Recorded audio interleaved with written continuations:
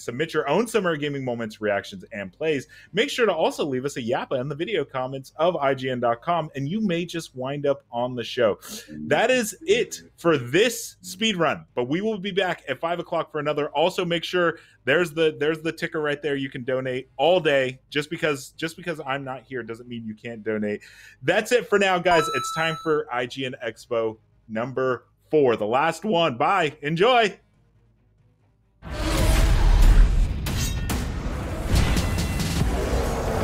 Welcome to IGN Summer of Gaming Expo. We're rounding up brand new gameplay, next-gen first looks, and got the developers to unpack the secrets behind their latest projects exclusively here on IGN. Fourth meal, The Four Musketeers, Godfather 4. The number 4 is synonymous with an extra helping of goodness, so we couldn't help but wrap up our IGN Expo showcase with just 3. It's time for the kick-ass post-credit sequence you didn't know you were going to get, and today's helping is the biggest one yet.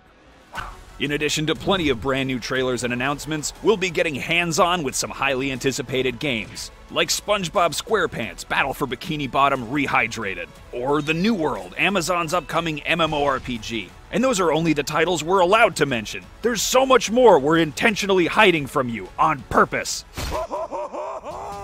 So strip down to your skivvies, crank up the heater, and throw some sand on the floor, because IGN's Summer of Gaming Expo 4 starts right now.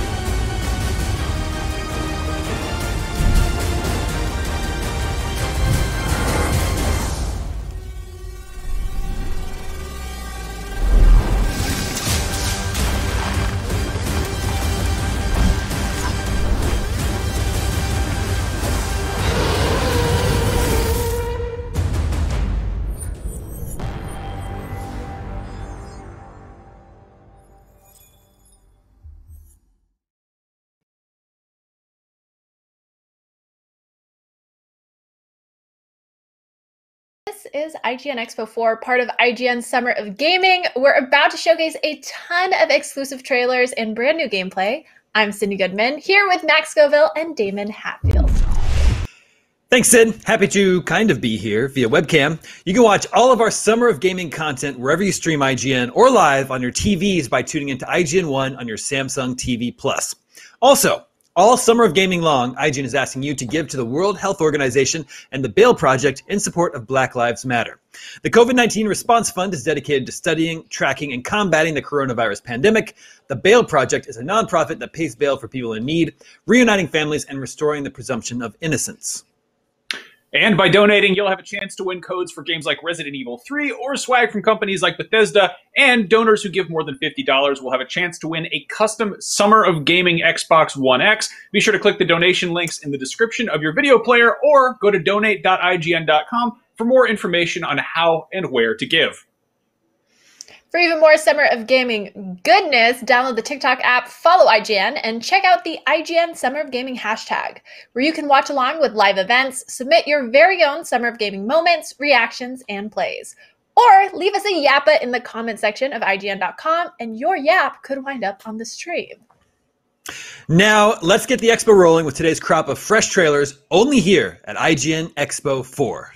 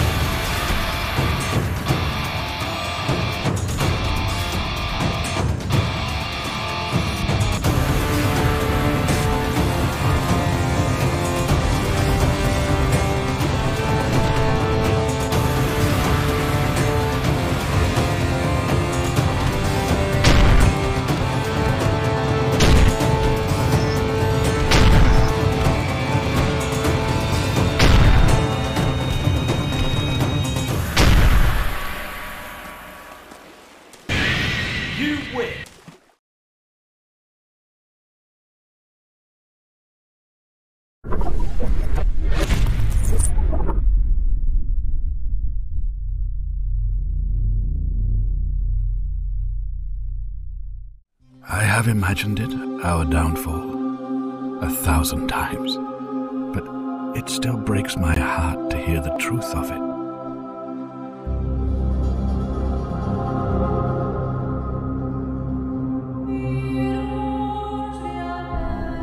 Take a look at this wondrous place.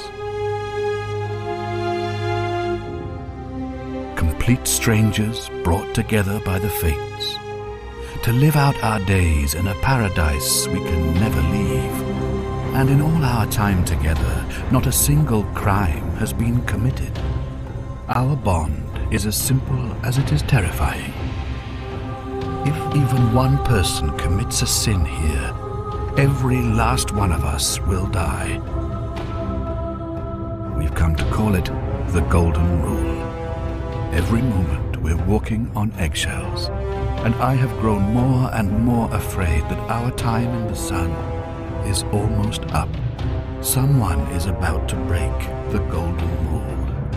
I need you to talk to my people, help them win their trust, figure out who is about to end our lives. And by any means necessary, stop them. If all else fails, and our darkest fears are realized, I will use my dying breath to give you a second chance. The fate of this city is in your hands.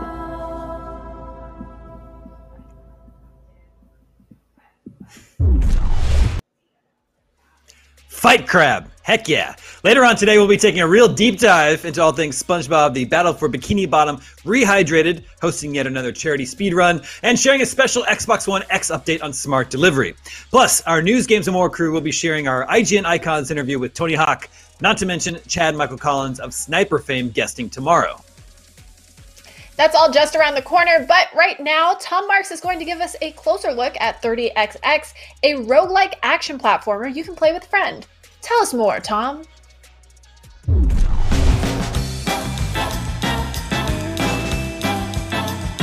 Welcome back to check out this game on IGN Summer of Gaming, highlighting exciting, under-the-radar games worth your attention. As a sequel to the excellent 20XX, the aptly named 30XX keeps the original's infinitely replayable roguelike Mega Man concept, but expands it in just about every way imaginable. Check out some exclusive new gameplay from 30XX's Clock Tower themed level.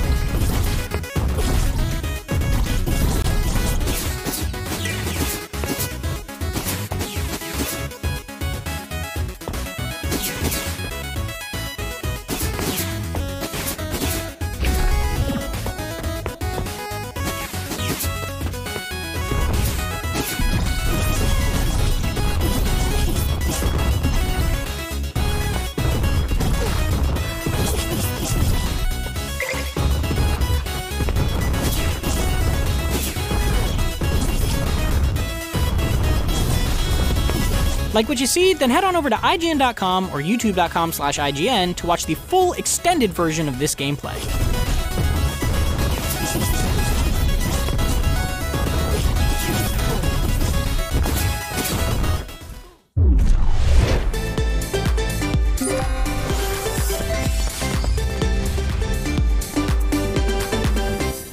Going under the sea for a very exciting adventure with Martin Kreischer, producer from THQ Nordic. Thank you so much for joining us today. Thank you for having me. So we have you for a very exciting remaster that I know myself and so many people in this community are very excited for. We're going to talk about SpongeBob Battle for Bikini Bottom Rehydrated. Exactly. So it's the remake of the 2003 classic 3D platformer set in the SpongeBob universe. Probably, or arguably, the most beloved SpongeBob game of all times. I mean, you're not going to get any arguments from me. Did you guys anticipate the excitement for Battle for Bikini Bottom Rehydrated? Because, like, it is kind of insane how... I know people in my office as well were just, like, freaking out. I mean, I know this is something that I played a lot as a kid, and I adored this game. And, like, hearing that it's coming back in, like, a gorgeous remaster like this is super exciting.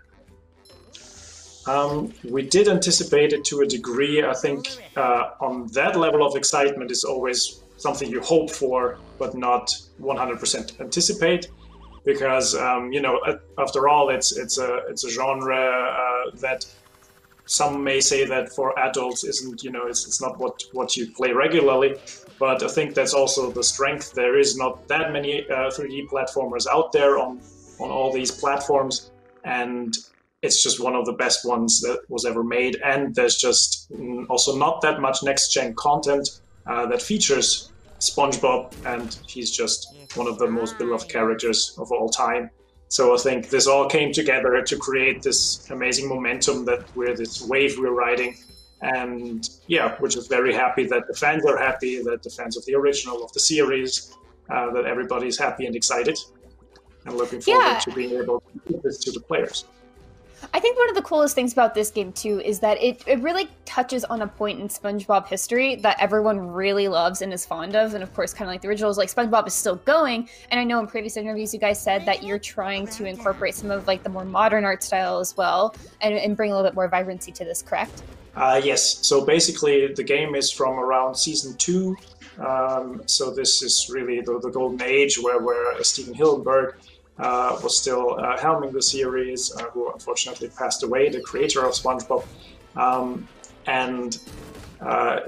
We updated, of course, the art style to the way that current also children experience SpongeBob, and we added little hints to newer seasons, little, you know, like handsome Squidward or stuff like this. So the classics from later episodes, but the story and all the setting and everything is really from that time. And that's honestly just such like a great way to merge both fandoms. I guess like the older and the newer, because you know the diehard old fans are just probably rewatching the first 3 or 4 seasons and then calling it a day. But there's so much more to SpongeBob. I actually was watching it recently just to kind of like see like where's SpongeBob these days, and he's still in a really great place. So it's cool to see that you guys have found like really fun ways to integrate both. So right now we are looking at this level, Downtown Bikini Bottom. It's really good to see it in all of its glory. So I'm actually originally from Texas, and I know we're not at the Texas part yet, or the sandy part. So I was super excited to see her in action, and of course swinging on the little Texas symbols throughout the level. What do you guys like about this level in particular?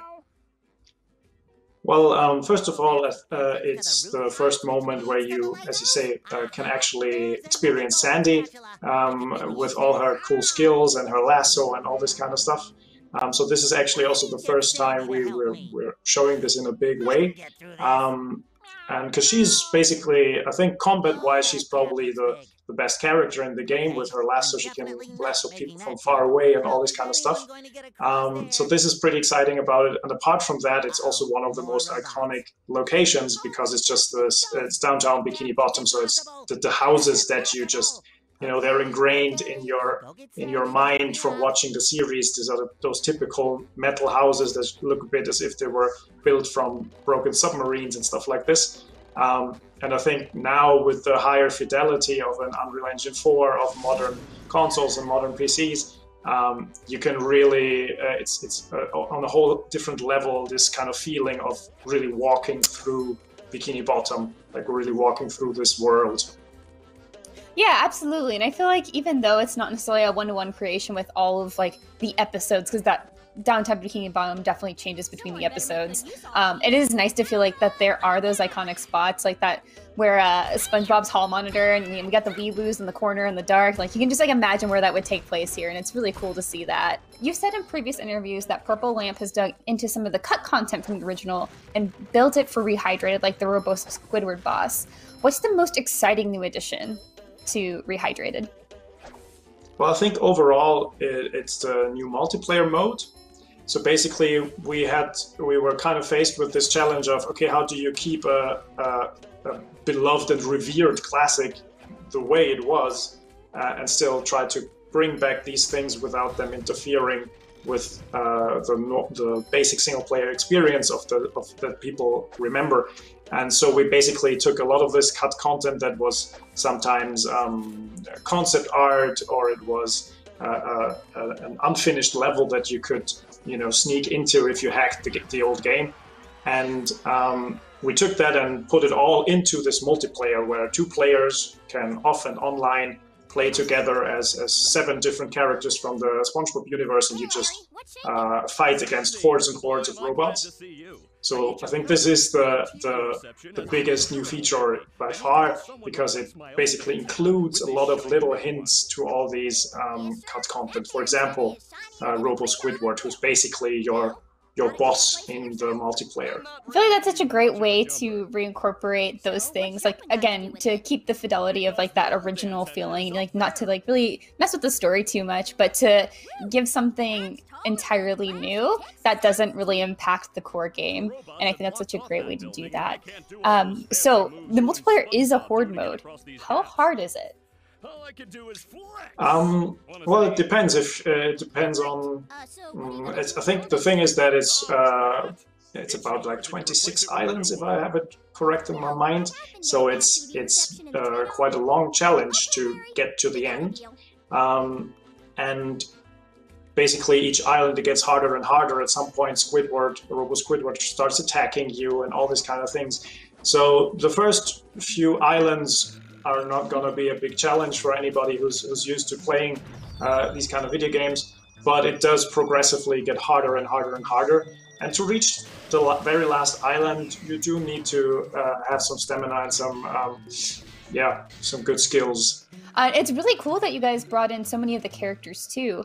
Who was the most difficult to design for multiplayer?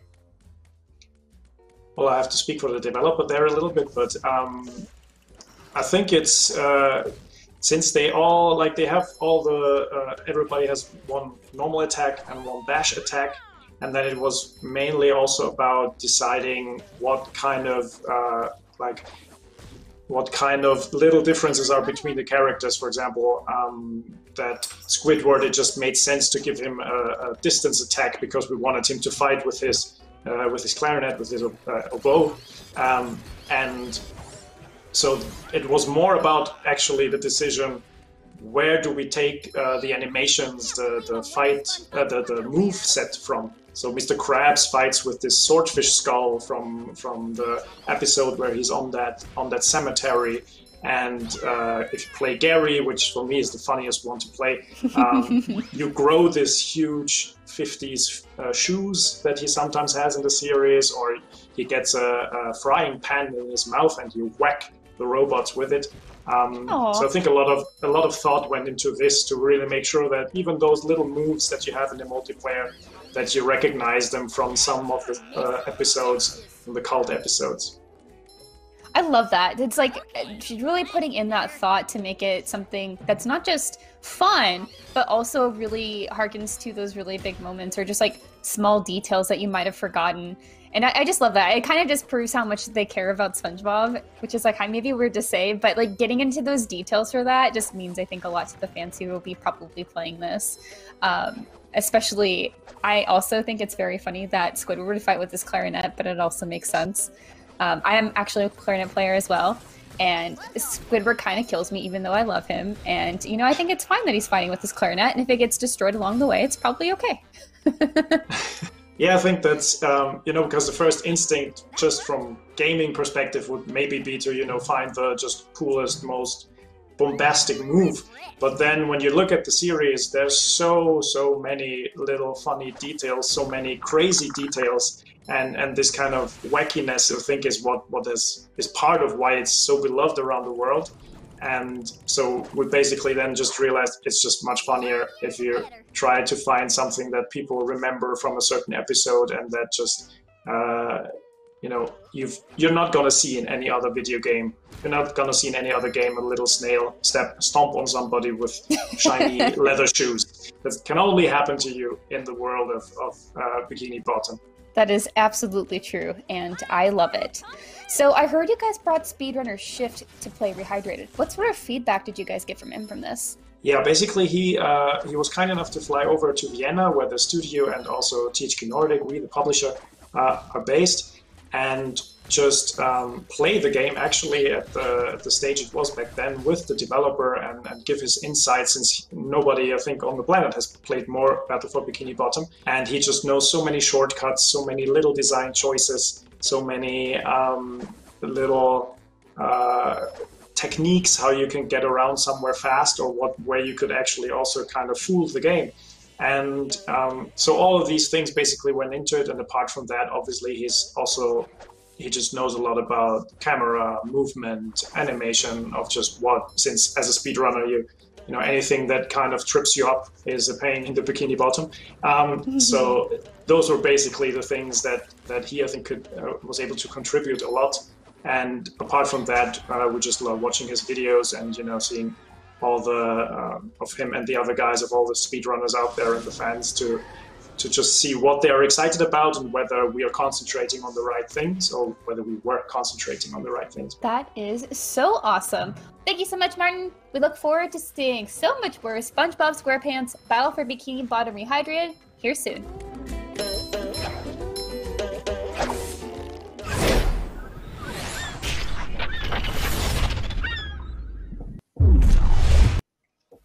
We have to take a quick break, but stay tuned for an inside look at the new game, New World's new mode, War Mode. It's all new.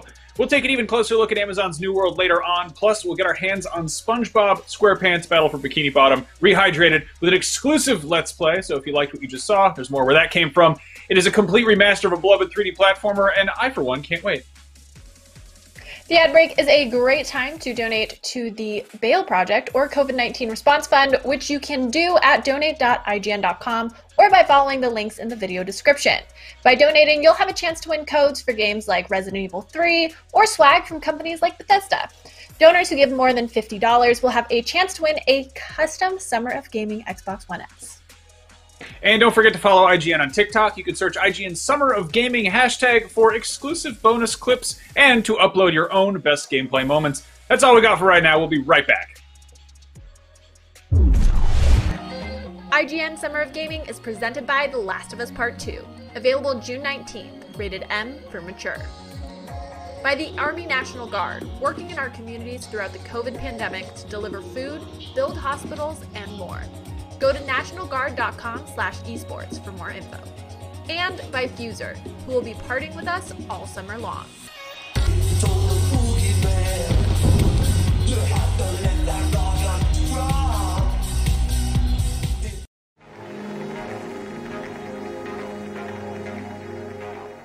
The next generation of video gaming is on the horizon, and IGN is here to bring you the latest PlayStation 5 and Xbox Series X news and analysis in our new weekly show, Next Gen Console Watch 2020.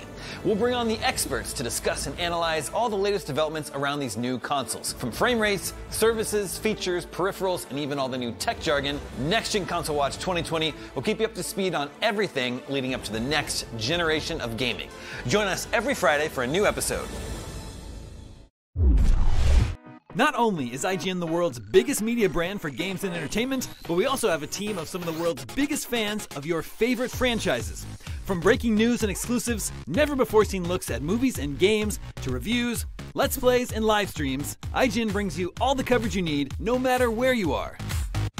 Whether you're on IGN.com, the IGN app, YouTube, Facebook, or Snapchat, we've always got you covered. IGN, the #1 source for all games and entertainment fans worldwide. News, games, and more is IGN's live news show every day of the week that covers all the day's news about games, movies, comics, and of course more. This is our daily live show that takes a rotating cast of IGN talent going over all the latest news of the day while taking live questions and comments from chat. We're live every Monday through Friday at 4 p.m. Pacific, 7 p.m. Eastern, and you can find us on mixer.com/IGN, youtube.com/IGN, and twitch.tv/IGN. See you there. If you're not following IGN on social media, what are you waiting for? We're constantly updating our feeds to bring you the latest news, gameplay, custom original content, the best user-generated videos and art, memes, and a whole lot more. Be part of the conversation throughout the year. Follow IGN on Instagram, Twitter, Facebook, TikTok, and Snapchat.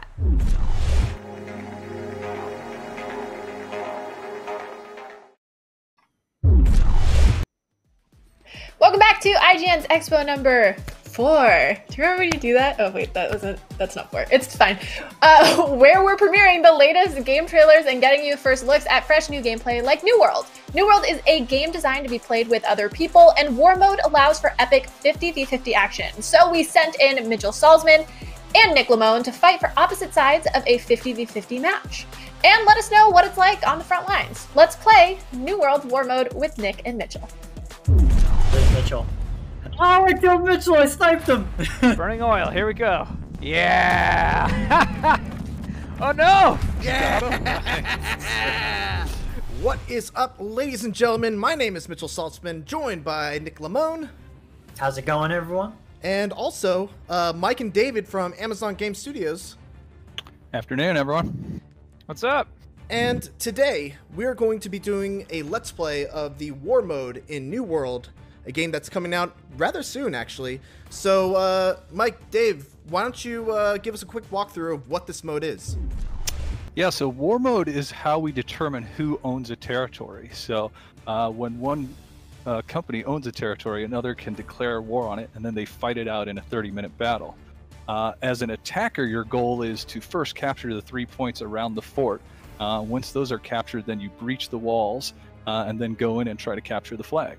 So as a defender, we don't like Dave and his team doing that. So what we're going to try to do is prevent them from taking those capture points by setting up our own siege weaponry, which we set up through town projects and various other things. But we want to keep those up, and we want to stop them at all costs from taking those points. Because if they take those points, then they'll be able to batter down our gates and then eventually try to take the fort itself. All right, and Nick and I are going to be on separate teams. We're going to be coached by Mike and Dave. Dave is going to be on my team. Mike is going to be on Nick's team. And Nick, I like you a lot. I just want to say that. Don't lie to me, Mitchell. No, this is true. No need to lie on camera. This is true, Nick. I like you a lot. But as much as I like you, I like winning more. And I hope you're going to be okay with that. I hope we can still continue to be friends after this. We'll see. All right, so this time we're on the attacking side.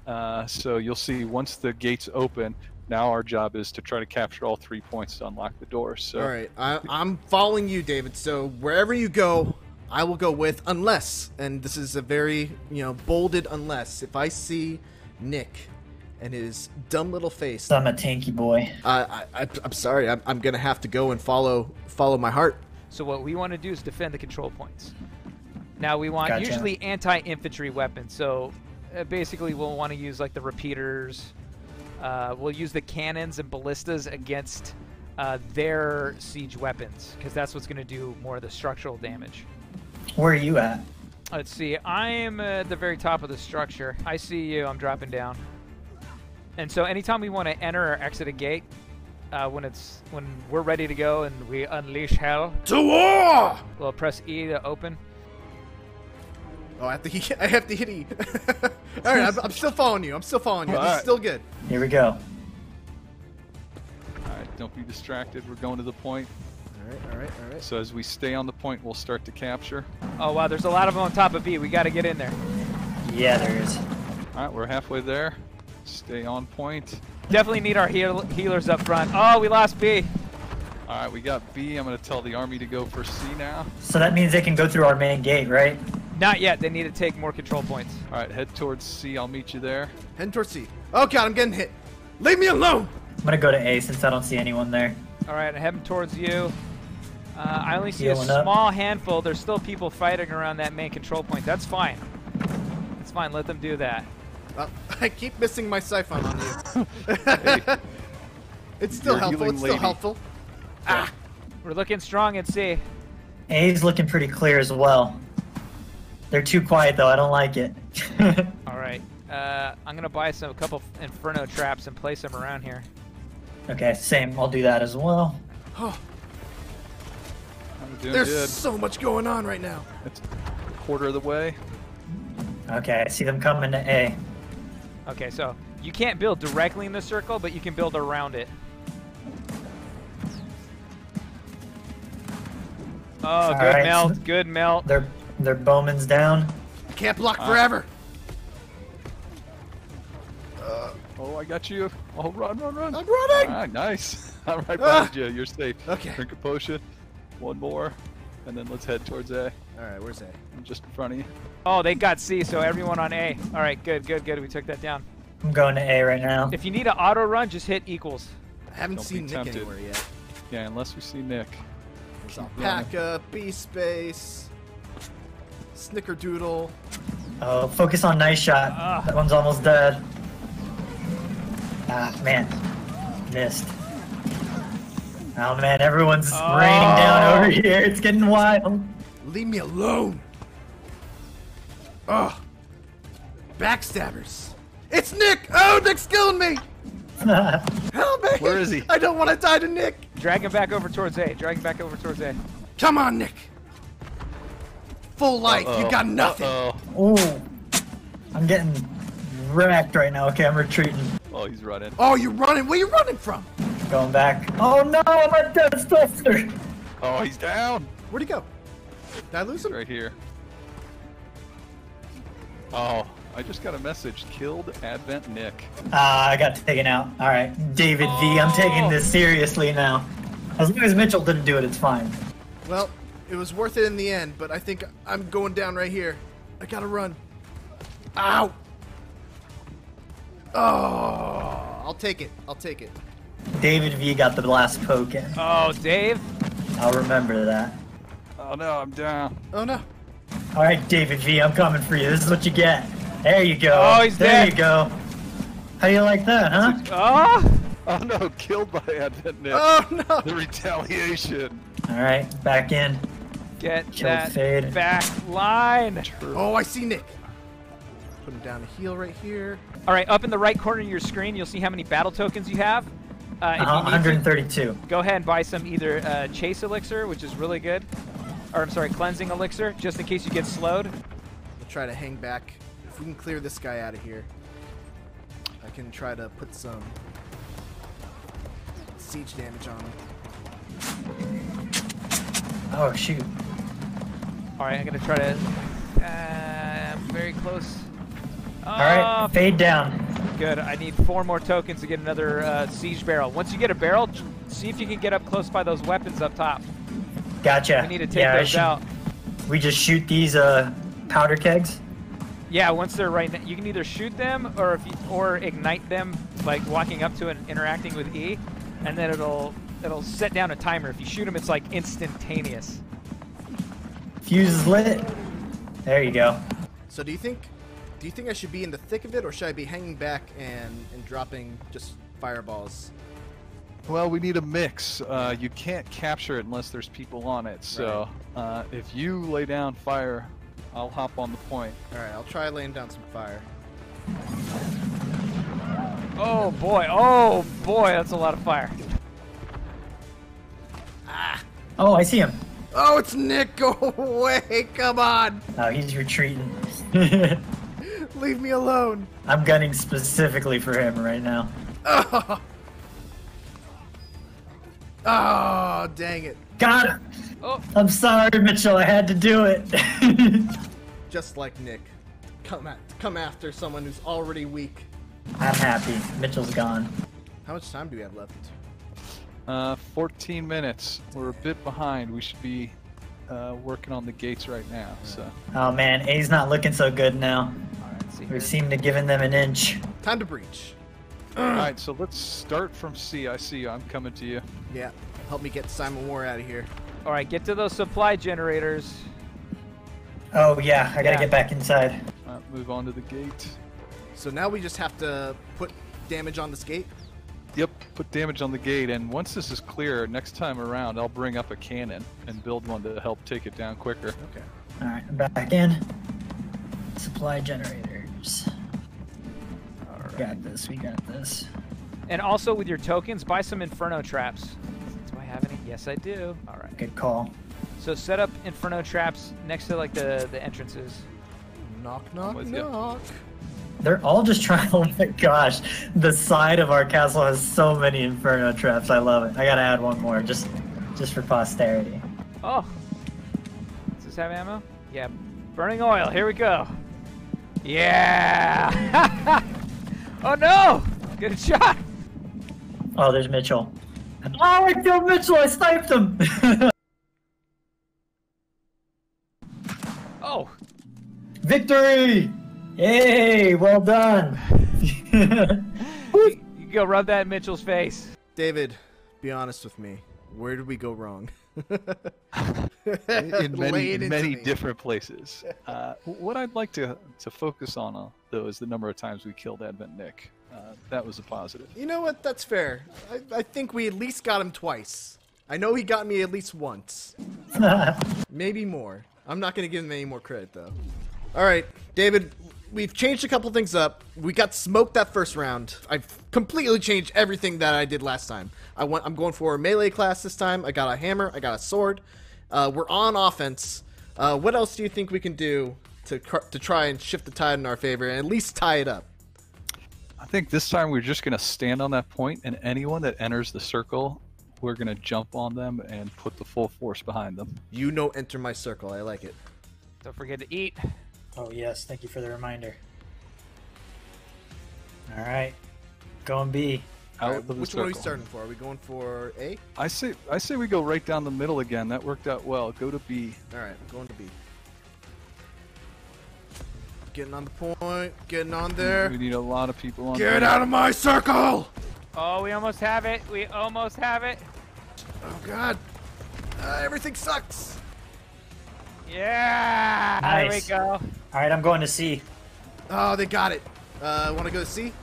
Yeah, let's do it. If they're going to C, then let's go A. A is looking rough, but I don't think we'd get there in time. Yeah, I think at this point we stay here. Nice. All right, just to C now. Canizia, why don't you come into my circle? Ooh, got a headshot there. Oh man, there's a lot of them at C already. Ooh. Oh, don't say all in on C in general chat. Trying to lead him. Got him. All right, I'm back on point. A lot of red people coming in. All right, I got Canizia down. All right, I'm going to go and get some anti-infantry weapon. So we can try to take C. Alrighty. Going back on point. Oh boy. Here it comes. Boom. Nice. Oh, I hit a ton of people nice. on that one. Great. Yeah, look at him. Look at him disperse. Where's Nick? Where's he hiding? I know. Why isn't he on the point? I got this guy also. Irish Pride? Yeah. Reviving. I couldn't do it. I'm sorry. Oh my gosh, every time I try to get in on someone, I just get destroyed. I'm getting rocked right now. That last one's always the toughest. Oh yeah. Alright, we gotta get that repeater right here. Yeah, okay, I'm gonna sneak around to the right. Going for it. We need to fight on the circle. Fighting. Oh man. Getting bullied. Oh, is that Nick? Oh, I see Nick! Oh no, Mitchell's got me. I can't let him kill me. Oh, I'm gonna get him. He's hiding in the fire. Oh no, Mitchell's gonna get me. No. Oh, he's dead. I can taste it. Anyone but him. Where are you going? Where are you going, Nick? Oh no, he's got me. No, I can't let that happen. He's dancing on my body. Yeah. Okay, we can play that game. All right. Oh God, I hope that didn't cost us the point. We're losing it quick. Get back on. I'm back. It was worth it. It was worth it. It was absolutely worth it. All right, get on C. No one's here. We're starting to lose C. I may pull back if I were you. Oh, I see Mitchell. Oh, he's running. There you go. Oh boy. Oh, that's it for me. Fire everywhere. Hold strong. Oh no. Almost got it. Almost got it. Get on circle. Oh no, it's going down! No! Alright, we're pushing them back. Oh, we were so close. Get off my point. All right, I was looking dicey for a second there, but I think we got it. I think we're back. I'm gonna get. They're building 2 of these. I got one of them down dead. Oh, I see it. I see Nick. Oh, it was Nick. Oh, and he's dancing. He's dancing on my grave. Hey guys, stop that. Not looking good for the home team here. No, this is rough. So what's like the good combo that you guys mentioned earlier? Is like 2 slashes, shield bash, and then while they're stunned, you can use a strong attack and then cancel that into something else? Yeah, if you've got the spin swipe, sorry, the spin stab, that's a great one to cancel the heavy into after the stun. I'm cheering about Nick's death here. Sorry. There we go. I like that. Do you think we should retreat? You know, I'm going to try using the turrets a little bit. All right. Yeah. Give them a chance. Feel bad for old Mike and Nick. Oh, we did it.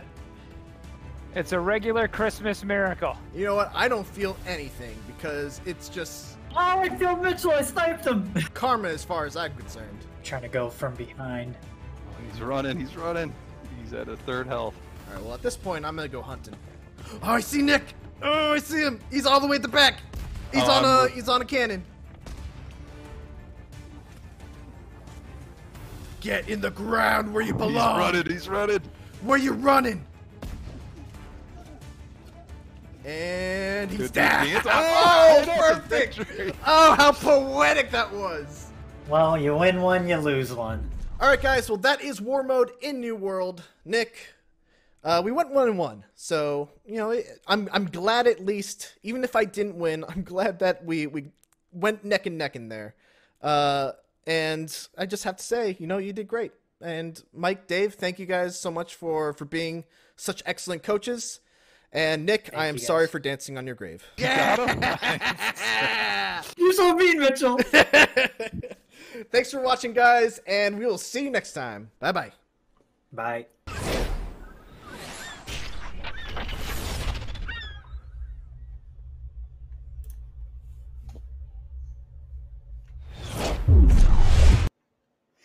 Now that you've seen what New World is all about, let's join Sid and one of the game's developers to find out more about this ambitious project from Amazon.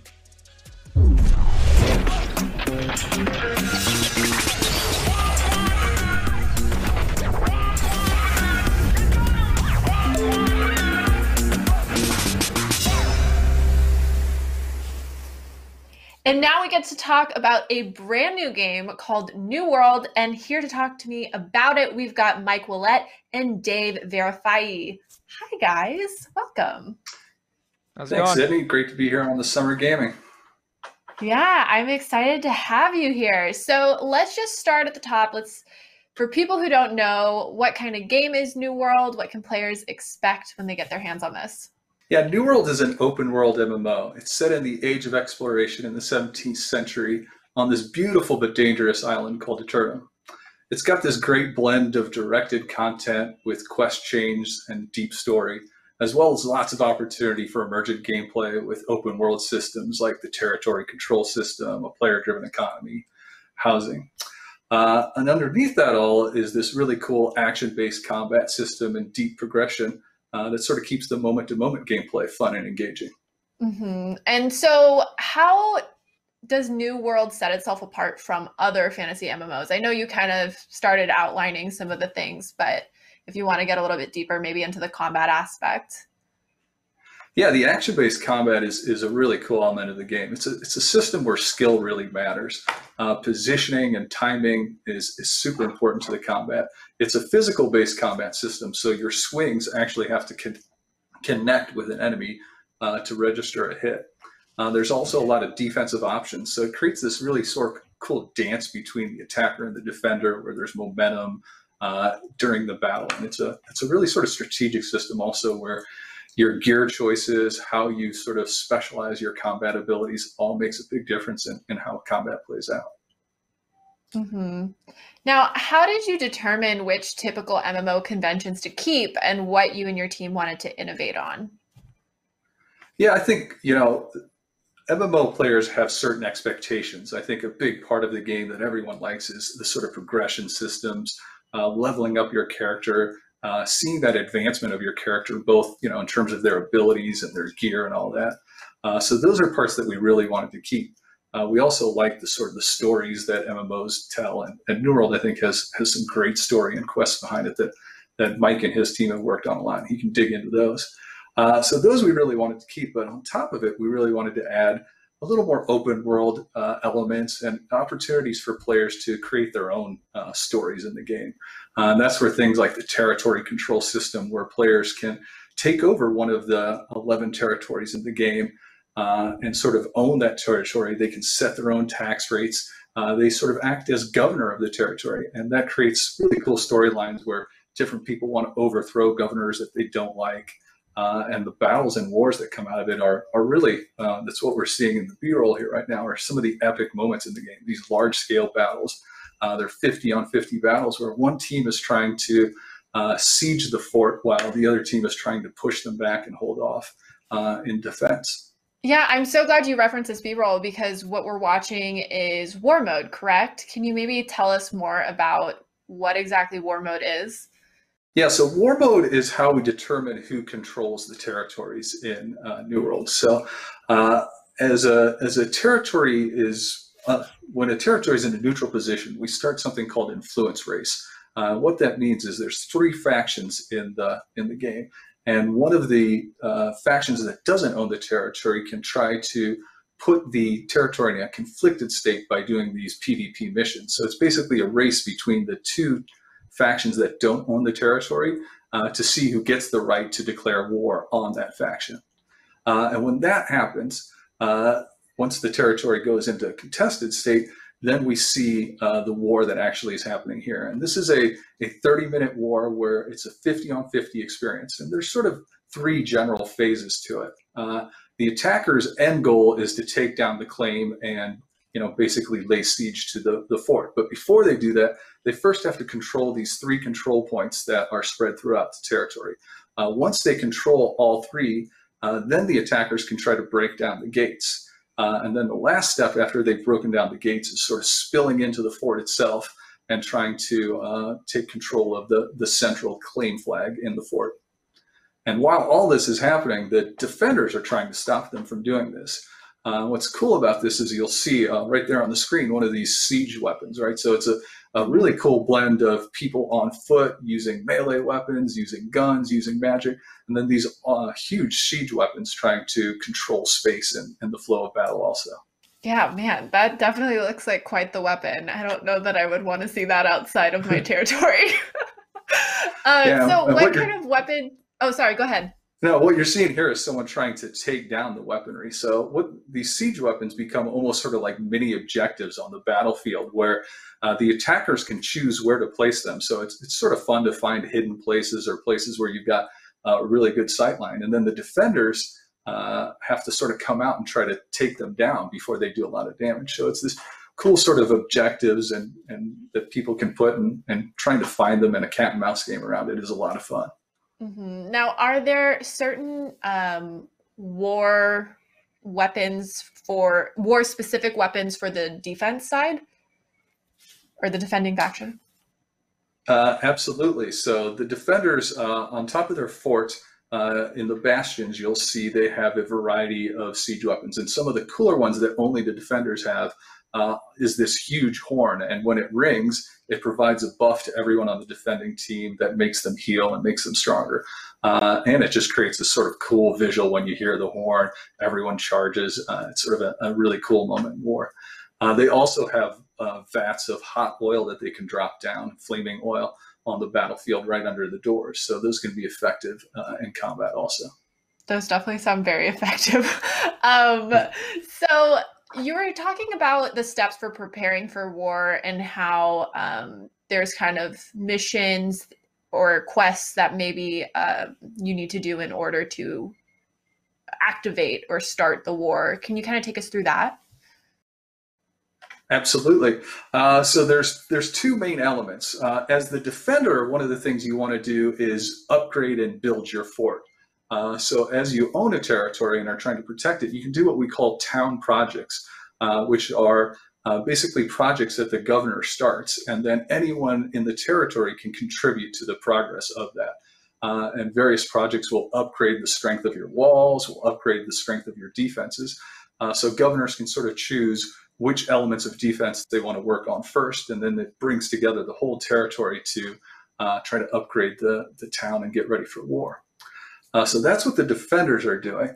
And then, as I said, for the offensive side, it's sort of a race between the two factions to determine who gets the opportunity to go to war, because everyone wants these territories. They're highly sought after, they're limited in number, and if they're popular and well run, you can make a lot of money from them. So the opposing factions both want to take these territories, and the influence race basically is a race where both factions are doing missions. These are PvP missions, so you have to flag for PvP, which puts you at additional risk when you're doing them. And when you're flagged, you have to run these missions, and basically the side that runs the missions most efficiently and gets the most done wins the race and then has the opportunity to declare war. Mm-hmm.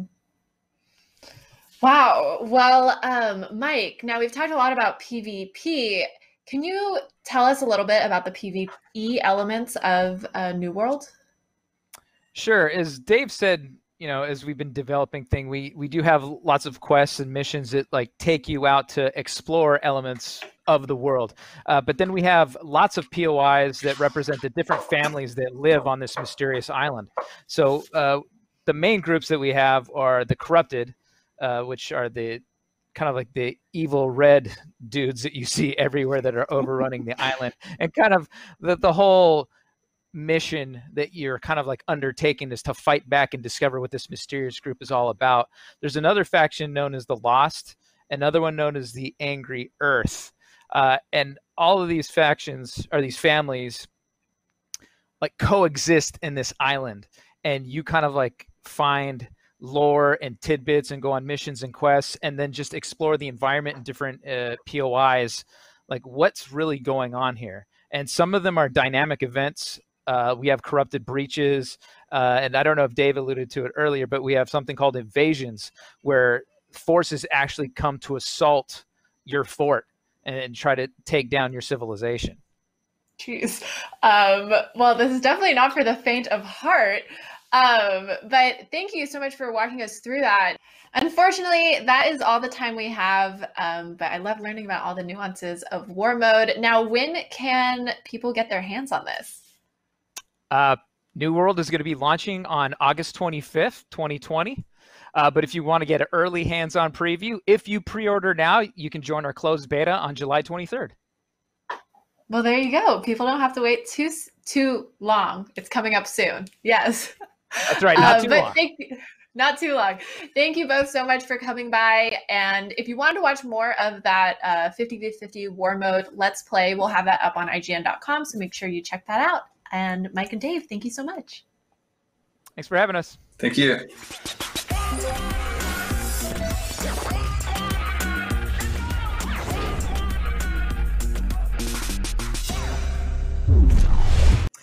We've got to take another quick break, but stay tuned. We're just shy of learning all about Celesta Crown of the Magister, a Dungeons & Dragons-inspired tactical RPG. And later, we're popping the hood on the Xbox Series X to see how smart delivery works. And an ad break is a great time to donate to the Bail Project or COVID-19 Response Fund, which you can do at donate.ign.com or by following the links in the video description. By donating, you'll have a chance to win codes for games like Resident Evil 3 or swag from companies like Bethesda, and donors who give more than $50 will have a chance to win a custom Summer of Gaming Xbox One X. IGN Summer of Gaming continues right after this.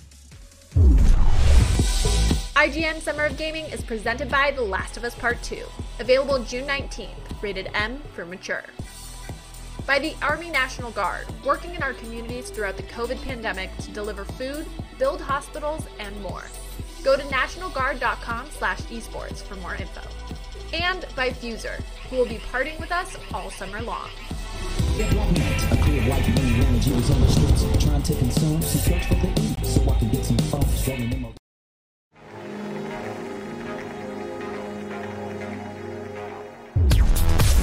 News, games, and more is IGN's live news show every day of the week that covers all the day's news about games, movies, comics, and of course more. This is our daily live show that takes a rotating cast of IGN talent, going over all the latest news of the day while taking live questions and comments from chat. We're live every Monday through Friday at 4 p.m. Pacific, 7 p.m. Eastern, and you can find us on mixer.com/IGN, youtube.com/IGN, and twitch.tv/IGN. See you there. The next generation of video gaming is on the horizon, and IGN is here to bring you the latest PlayStation 5 and Xbox Series X news and analysis in our new weekly show, Next Gen Console Watch 2020.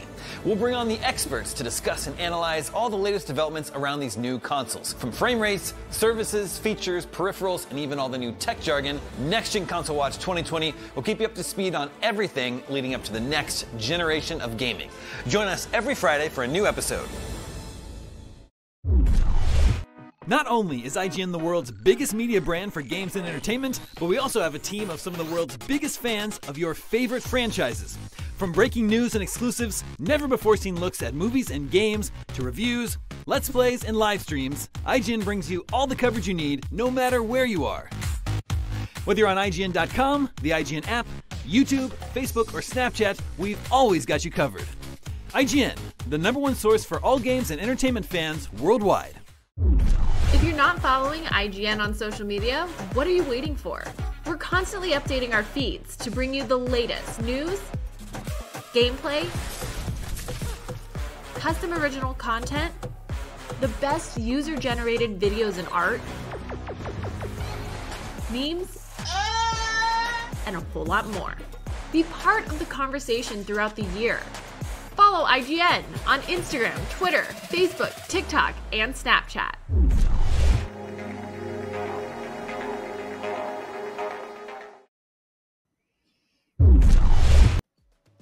Welcome back to IGN Summer of Gaming and IGN Expo number 4. In a little while, Tom Marks will introduce us to Dead Static Drive, an atmospheric road trip across America set 1 month before the apocalypse. But first, Solasta Crown of the Magister is a tactical combat RPG that draws heavy from Dungeons & Dragons.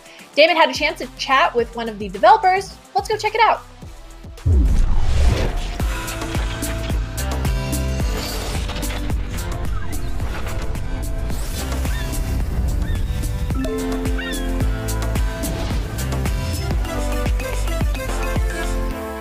I'm Damon Hatfield, and I'm joined by Matthew Gerard. He's CEO and Creative Director at Tactical Adventures, and we're here to talk about and look at Solasta Crown of the Magister.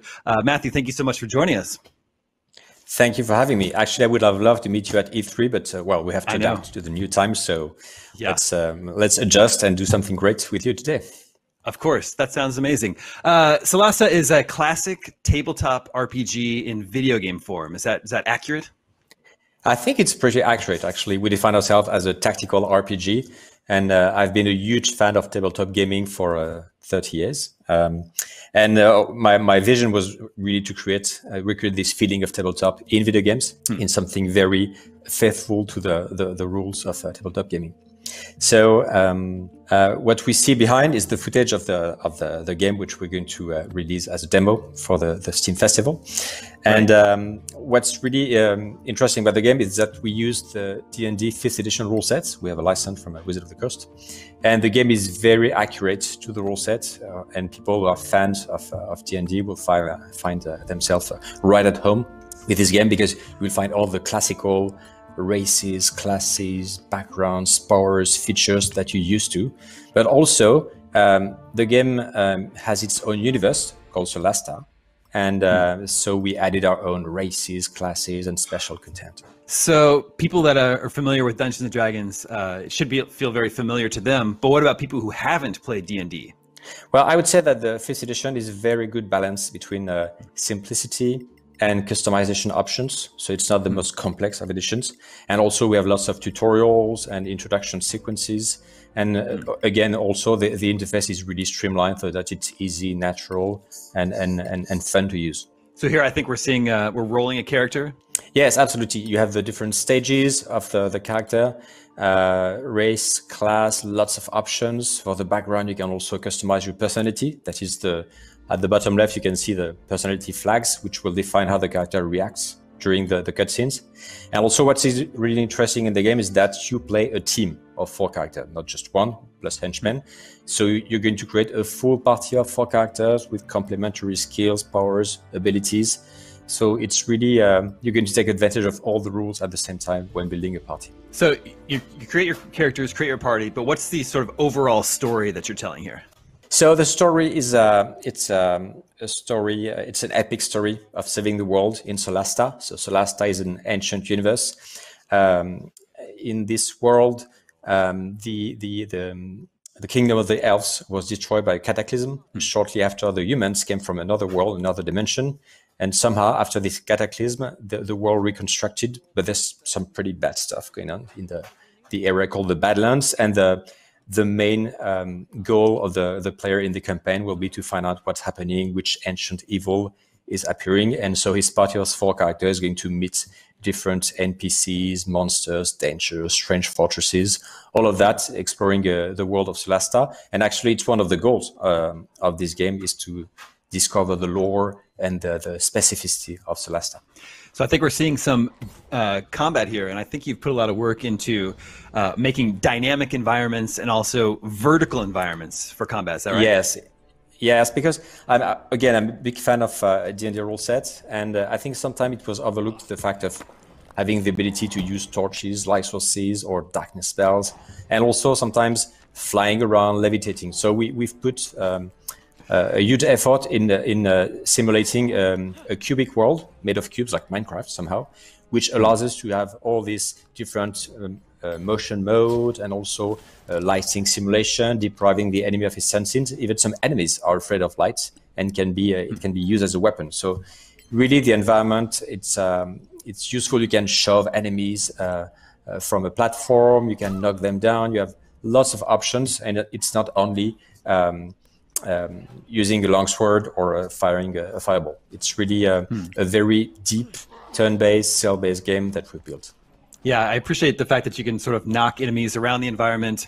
Certain parts of the environment can be destroyed. So it seems like you're going to have a lot of options, different ways to approach combat. And scenarios. you have interactions. When you cast a burning hand spell, you're going to light torches, or you can have stuff which explodes, etc. So there's a lot of interaction between you, monsters, objects in the game, in exploration as well as in combat as well. So the 4 characters that you create at the beginning of the game, are they in your party the entire time?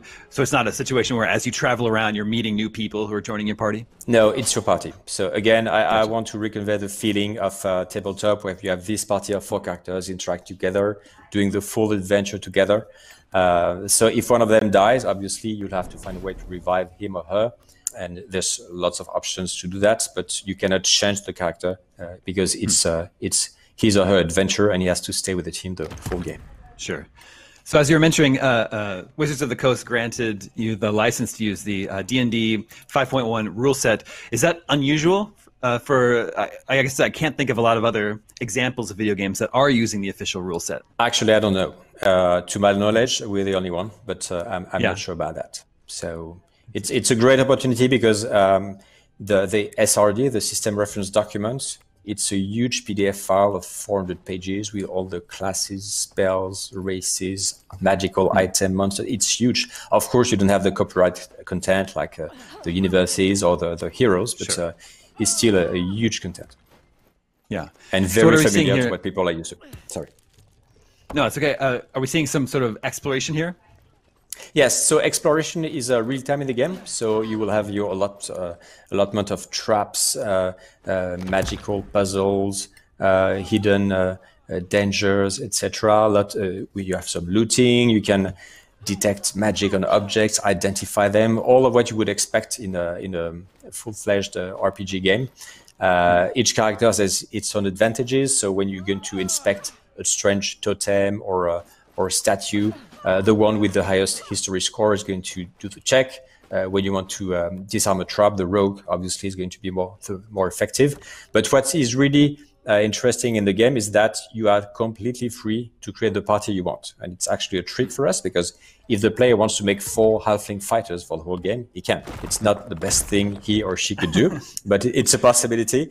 So again, the game is reacting during the cutscenes, during the combat, etc., during the exploration to whatever the party has selected to have in his party. So it's a big challenge, but actually the benefits is that when you play the game, you will have different dialogue lines or interactions with your party.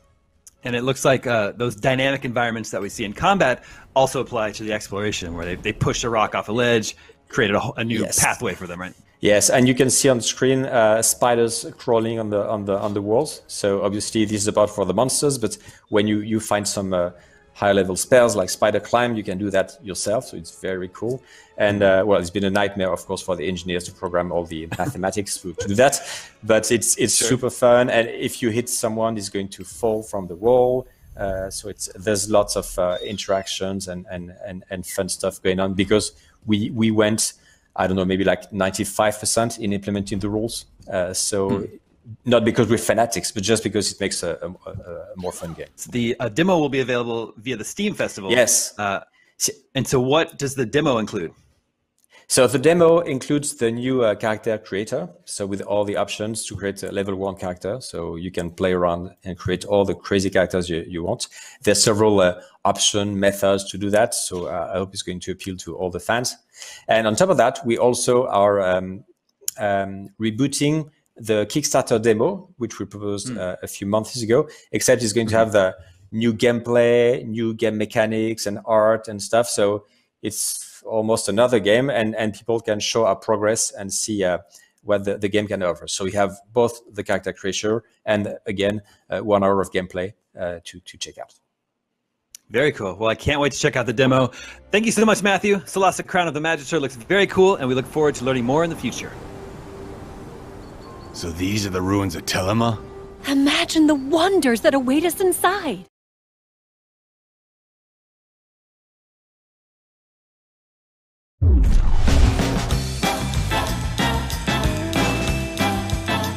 Welcome back to Check Out This Game on IGN Summer of Gaming, highlighting exciting under-the-radar games worth your attention. This next one is called Dead Static Drive, a survival adventure game about driving, scavenging, and fighting your way through a world full of nightmarish monsters. Here's some exclusive new gameplay.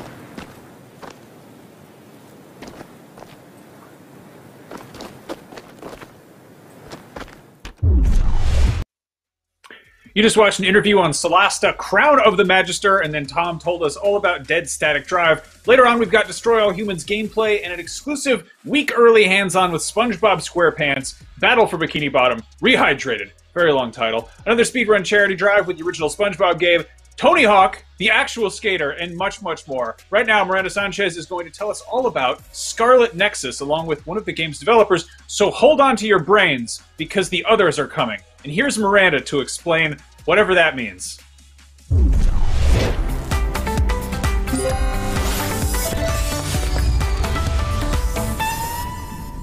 Here to talk about Scarlet Nexus with me is game director Kenji Anabuki, producer Keita Izuka, and translator Yuji Moria. Thank you guys so much for joining me. Hey, how's it going? はい、今日はインタビューよろしくお願いします。よろしくお願いします。Thank you guys for so much. So let's go ahead and get started. This is a super exciting property. Next Gen is on the front of everyone's mind, especially mine. Like, we are so excited. And we're so excited to see more of Scarlet Nexus. So first things, let's hit it off with, what were the most exciting things to develop for Scarlet Nexus with Next Gen power in mind? Whether it were gameplay or features or just the graphics, what was the most exciting thing when you're ever developing Scarlet Nexus? スカーレット・ネクサス、みんな楽しみにしてて、次世代コンソールも出る中でみんな、注目の作品なんですけれども、今回そのスカーレット・ネクサスの、開発において、次世代コンソールに向けた開発になったと思うんですけど、その、過程の中でなんか一番、エキサイティングだったこととか、一番楽しかったこと、その次世代コンソールに向けた開発の中で何が一番楽しかったでしょうかっていう質問です。はい、そうですね。今回この、新規タイトルとしてスカーレット・ネクサス開発していく中でですね、やっぱりその次の世代のハードに合わせてやっぱり展開していけるっていうのは、非常にやっぱり我々としても、楽しみでありました。今まさにその、開発中ではいますけれども、やっぱりそのハードの性能を生かした形でより良いこの、RPG としての体験ですね、を提供していけるんじゃないかなと思っています。Yeah, so we're very, very excited to be developing for this new, hardware, new specs and everything. And yeah, I think we'll be able to bring a new sort of experience of RPGs with this new console and hardware. Okay, what are some of the most exciting features that you think will elevate RPGs with this new hardware? 具体的になんかどういった、フィーチャーとか見どころがありますでしょうか。この新しい、ハードがあるからこその、なんか表現というか体験っていうのはどこにあるんでしょうか。やっぱりその、今回その、グラフィックの面でもですね、このアニメスタイルでありながら、高解像度で、作っていってますので、僕はこのキャラクター表現ですとか、あとはもう単純に、やはり場面の移り変わりっていうのをシームレスに体験していただけるんじゃないかなと思いますので、そういったところで、この RPG としてのストーリーへの没入感ですね、そういったところが非常に強化されてくるんじゃないかなと思います。Yeah, so I think definitely the enhanced graphics will be something that will enhance the experience of the RPG, especially with this particular game. It has that sort of anime style artwork to it, so it'll be really interesting to see how that will play out in the new hardware. We're also looking forward to a lot of the seamless changes between scenes and cutscenes, and we're also looking forward to just the more the intensity and what's the word I'm looking for? What's the word? I'm sorry. Yeah, I forget. But yeah, it's the experience will be more, realistic and more deep in that way. Got it. So Scarlet Nexus will be available for the current generation of consoles for the Xbox One and PS4, but also for next gen. So will those versions differ in any sort of way? Or any sort of significant way, I guess? 今回その現コンソール、PS4 と PS5 両方ともリリースっていうことなんですけども、そこの両方の違いというところはどういうところに来るんでしょうか。そうですね。基本的にはやはり皆さんこのハードによらず、体験としては同じ体験をしていただきたいというところがベースになります。ただやっぱりその中でこの次世代に向けた多分それぞれ新しいサービスとかも始まってくるかなと思いますので、それに合わせた形で、最適な形で楽しんでいただけるというところを目指して作っていってますね。Oh, sorry. The word I forgot in the previous bit was immersion. Sorry about that. Immersiveness. Yeah, so basically for Scarlet Nexus, we want both owners of the PS4 and PS5 to have relatively the same experience in terms of the game. But we imagine that the PS5 will come with its own sort of unique services. So I think the difference will come in that regard, the interaction between the different, within the new PS5 features and services. Okay, well, I definitely can't wait to hear what those are eventually. But Anabuki-san, so I have a question just for you. You've been involved with a few of the great games from the Tales series. What sort of similarities, if any, does Scarlet Nexus share with those? 次の質問、穴吹さんに質問なんですけれども、テイルズシリーズに関わっていたっていうことで、今回そのスカーレット・ニクサスとテイルズシリーズのストーリー、同じようなところがあるとか、接点とか、そういったところはあるんでしょうか？お話においてはもう完全に新しいものなので、つながりとかはないですね。はい。テイルズオブの、開発の知見とかはもちろん生かされているんですけど、ストーリーは全く別物で、全く別の新しいゲームとなっております。Yeah, so this game itself, Scarlet Nexus, has no real connection story-wise to any of the Tales, RPG series, but the staff members are there. So I guess the spirit of the Tales is there, but in terms of the story or any of the world settings, have no relation to each other. Got it. So I read that this is a fast-paced action game, but there's a strategic element involved. Can you explain that a little bit? このゲームすごい、スピーディーなファーストペースな、アクションゲームっていうのを聞いてるんですけれども、それかついろいろと攻略性があったりとか、そういった面も、濃いっていうふうに聞いたんですけど、その面についてちょっと、お聞かせください。はい、そうですね。はいはい。はい。どこまで言っていいのかな。もちろんアクションゲームとしてこだわりを持って作ってます。テイルズオブの開発のノウハウを活かしながら簡単操作で、かつ誰でも爽快感が得られるようなアクションになっております。かつ各回に対していろんな超能力を使いながら攻略できるってところにはこだわりを持って作らせていただいております。Yeah, so we did put a lot of emphasis, as you mentioned, in the sort of action elements of the game, and the staff at, the guys who worked on Tales also are using the experience that they've learned from developing Tales games into developing something that is very simple, yet it really feels good. It feels crisp and intuitive in terms of the action controls. But the strategic side will come mainly in battling what's called the others in the game. So these are the main enemies that you will encounter in the game. 今回トレーラーとかではですね、今回トレーラーとかでは、この念力を使ったアクションっていうのを少しフィーチャーしてお見せしてますけれども、それがやっぱり今回のアクションの中心に来るゲームシステムになりますが、この念力でできること、動かせることっていうのが、これからちょっといろいろバリエーションをお見せしていければなと思いますので、そういったところを使いこなして敵をどんどん倒していくというところを楽しんでいただけるんじゃないかなと思います。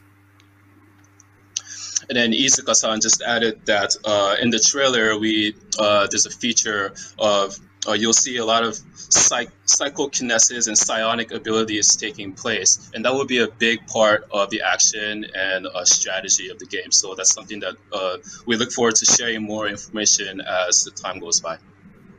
Yeah, that trailer was super cool. I saw him about ready to swing a train at some enemies. That looked very neat, and I'm excited to see that in action. So when can we expect to see more of Scarlet Nexus? これからスカーレット・ニクサスに関しての情報の展開なんですけども、これからまた次はいつ頃新情報を期待できそうですか？そうですね。まあ、続々とこれから出していきますので、皆さんお待ちいただければと思います。はい。We can't tell you any specific dates, but yeah, we'll be trickling down some information to you guys. So be sure to catch it when you get it. Fantastic. I'm definitely looking forward to it. Thank you guys all so much for coming in and having this interview. Thank you, Bruce. 今日はどうもありがとうございました。はい、ありがとうございました。はい、ありがとうございました。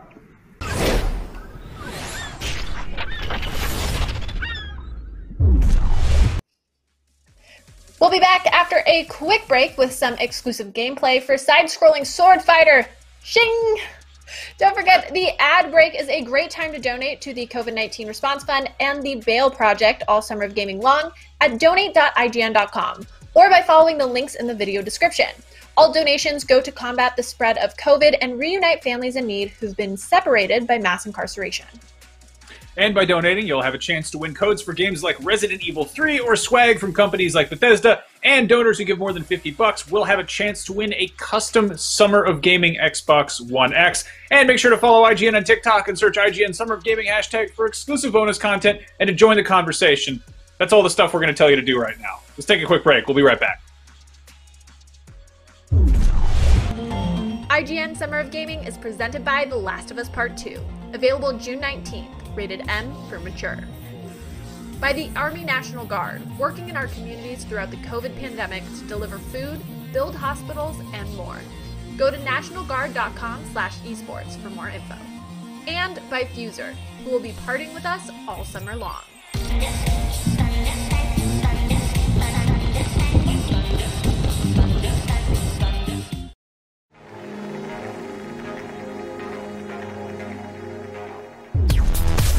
News, games, and more is IGN's live news show every day of the week that covers all the day's news about games, movies, comics, and of course more. This is our daily live show that takes a rotating cast of IGN talent, going over all the latest news of the day while taking live questions and comments from chat. We're live every Monday through Friday at 4 p.m. Pacific, 7 p.m. Eastern, and you can find us on mixer.com/IGN, youtube.com/IGN, and twitch.tv/IGN. See you there.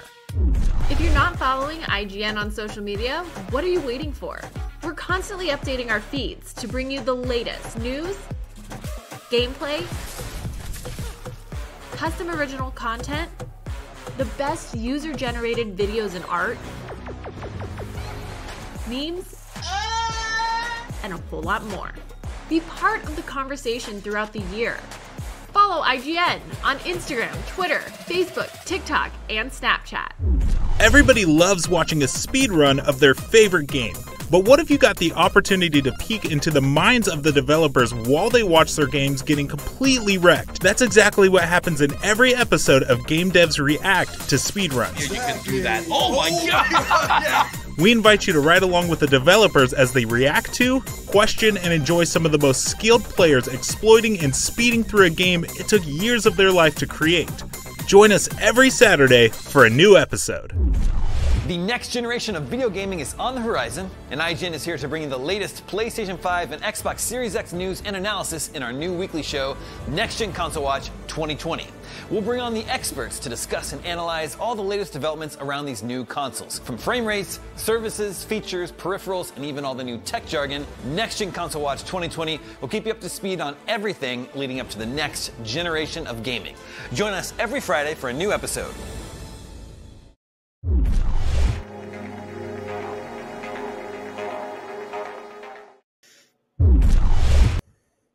As promised, we are back with more IGN Expo 4 on IGN Summer of Gaming, and we're talking all about Shing.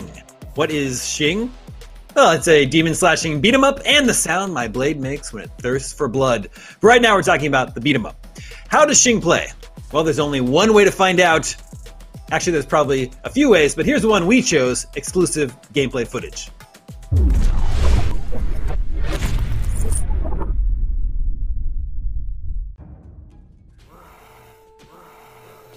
Hi guys, Greg from Mass Creation here to give you a short gameplay breakdown of our upcoming game Shing. At first glance, Shing seems like an old school arcade beat 'em up. And well, that was the idea. But as huge fans of the genre, we played and tinkered with the formula and created a beat 'em up that's faster, more reactive, gives you a wide range of attacks, defensive moves and buffs. Seems complicated? Well, it's not, thanks to our unique control scheme. In Shing, you perform attacks with flicks and spins of the right analog stick. Yeah, that's right, the right stick. As you move the stick, your characters perform attacks that mimic that movement, giving you instant access to all sorts of attacks. From angled slashes, uppercuts and spins to aerial combos, drop attacks and special moves. Another cool feature is character switching. Using the D-pad, you can switch characters at any time. They don't share health bars, so you can treat them like 4 lives at your disposal. Switching is available in co-op as well, so we can exchange characters when you play with friends. Hi there! That's right, there's drop-in, drop-out co-op for up to 4 players. Back to switching. You can use it to extend combos, revive fallen characters, or conserve buffs for later use. Right, buffs. You've probably noticed that some enemies drop glowing orbs when they die.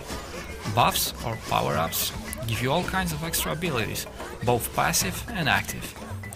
These abilities are designed not only to increase the on-screen mayhem, but to give you extra tactical options you can use to counter all kinds of enemy skills. Talking about skilled enemies, here's a perfect example. Fencer will punish players who are too passive or too predictable. To break his guard, you need to mix up your attacks, quickly react to his counterattacks, and respect the rules of one-on-one duel, because he will punish anyone who tries to interfere.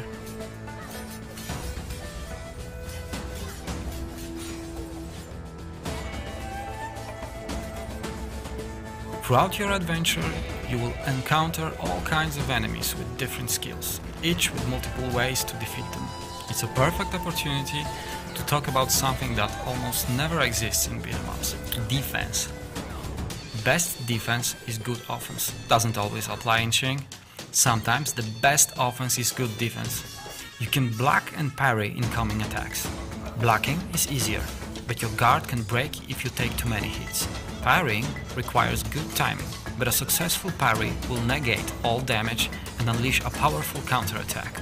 Or, if you parry projectiles, fireballs, arrows or grenades, a parry will send them back to where they came from. Those returned projectiles can deal extra damage, break shields or send whole groups of enemies flying, opening them up for juggle combos. And all that in cool anime-inspired graphics with tons of slick animations and special effects. All the technical tricks we had to pull off to achieve that OG arcade feel of the visuals are huge subjects for another time. Instead, let's talk about another important ingredient of any good beat-em up: music.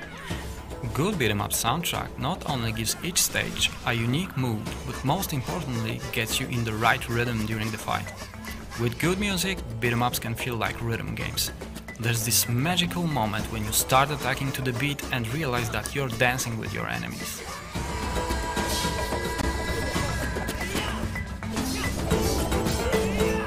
What else? Cool characters? Check.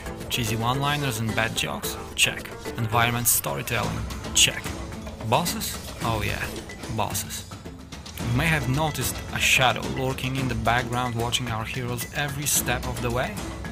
Like in every good drama, it foretells a big event that is about to happen. But before that, let's take a short detour. Throughout the stages, you will encounter all sorts of interactive doors. These will take you to optional challenge rooms, which will test your skills in various ultra-hard scenarios. Or they might lead to so-called lore rooms, where you can spend some time with the characters and get to know them better or learn something about the world they live in. And the boss. Shing's stage bosses are the summary of the level. Like an exam at the end of the school year. They test everything you've learned so far, and each one is unique. So, if you're looking for a fast-paced, intense beat-em-up action to play solo or with friends, Shing is your game. Thanks for watching, Greg signing off. Not today.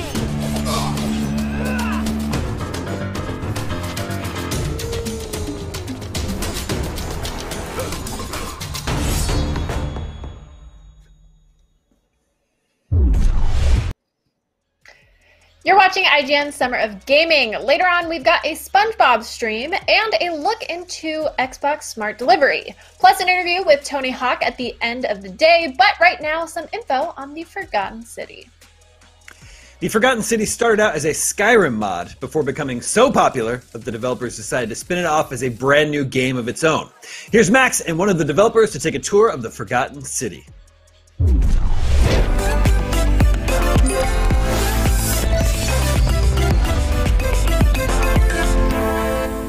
The Forgotten City began as a Skyrim mod, which won awards and was downloaded millions of times, and now it is becoming a standalone game. Here to tell us about it from Modern Story, we have writer and studio director Nick Pierce. Nick, welcome. Hi, how's it going? Going just fine. The Forgotten City has been in the works for quite some time. It is a narrative, interactive, explorable world. Can you just kind of give us the explanation of what's going on here? Sure. So it's an open world murder mystery caught, it's set in an ancient Roman city caught in a time loop. And as you say, it's a standalone reimagining of a mod that won a National Writers Guild Award and racked up millions of downloads. In it, the player discovers the ruins of an ancient Roman city, travels back in time 2,000 years, and investigates what caused it and tries to stop the city's destruction. Now, can you give us a little bit of a guide or an idea of what the gameplay is like? Is it predominantly just sort of talking to people, or is it solving puzzles? Is there any combat? Sure. So there's all of that. So predominantly it's a murder mystery. So the player will be doing a lot of investigation and exploration and talking to people. The dialogue has lots of branching narrative and opportunities to roleplay, and then of course there are puzzle and combat elements as well. Although certainly the focus is on investigation and exploration. Now, obviously, a murder mystery has a certain amount of sort of twists and turns to it. Can you talk a little bit about how much the standalone game might differ from the mod for anybody who might have played the original and is? I think that every aspect of the game has been leveled up. So it has a new setting, a new engine. We're using Unreal. It has new twists and story beats and endings. It has more endings than the original one. So there are at least 4 new endings, or 4 endings in total. It also has a new orchestral score, new professional voice acting, new animations, and new gameplay mechanics. So I think the feedback we've got from testers so far is that it just feels like a whole new game. So we've taken the best elements from the original and the best characters, and we've sort of just woven them into a wonderful new experience for people who enjoyed the mod to enjoy it all over again. Now, this project began as something that was pretty much just you and one other person. Is that right? So it was just me. Well, the mod was entirely my doing with the help of a composer and some voice actors. This time around, I've sort of built up the team a bit with the help of Film Victoria and Epic. So we've got a core team of 4 people. So yeah, the production values are, I think, much higher than the mod. Though we're still a very small team. We're just trying to punch above our weight with what we've got. Can you speak a little bit about the historical accuracy? I feel like you've got an impressive bookshelf behind you. How much of how strictly rooted in ancient Rome is this, and how many liberties did you take? It's a good question. So we have engaged the services of a wonderful historical consultant. I'm not quite ready to talk about him just yet, but I will say that he is an Oxford scholar. He teaches at Cambridge, and he has been wonderfully helpful in helping us try to create a really historically authentic world to the extent that that's allowed by the story. Obviously, there's time travel involved and aspects of mythology, so certainly not historically accurate, but in terms of the environment and the costumes and the character backstories, we're aiming for historical authenticity. Now, obviously, you have a lot of freedom when you're, building something completely from the ground up, and it's not, modifying something. Was there anything you were particularly excited about being able to do and having the sort of the freedom to put into the game that you would have liked to have around the first time around? That's now here in the standalone. Yeah, that's a great question. So I like to think of the game as, the story we always wanted to tell for exactly that reason, because we're able to do things with Unreal Engine that I couldn't have dreamed of with a mod. And I also like to think that making a new game as opposed to making a mod is a bit like building a house as opposed to putting an extension on an existing house. You just have, there's so much more to do, and it requires an enormous amount of work, but at the same time you have, much more creative freedom. And so, yeah, one of the gameplay mechanics that we've built is around the golden rule. So I have to explain it a little bit. The backstory is that in the city, if anyone commits a sin, everybody dies. And so that was the case in the mod. It's the case of the game. Although in the game we call it the golden rule. And so what happens is that when somebody commits a sin, the earth rumbles and a great booming voice bellows out, and the lighting changes, and all these golden statues come to life and start firing golden bows at people. And so what happens when a person is hit with a golden bow or a golden arrow is that gold sort of creeps over their skin, and they slowly sort of melt into a golden statue. It's a really cool effect, and you've got to see it. And that's something that we could never have done without Unreal Engine. In fact, when I said to my programmer that that's what I wanted to do, I really didn't think it was going to be possible. But he just looked at me and said, "Yeah, we can do that." And so, yeah, it was done within a day. It's very cool. That's awesome. Now, we've seen a lot of people. I mean, obviously, the modding community is huge. We've seen, games that let people make games, like Mario Maker, Dreams, for instance. Do you have any advice for people who are, getting their feet wet, building a game within another game, who might eventually want to break that out and create a game of their own separately? Do you have any tips from your experience you could pass on? Good question. Look, I think.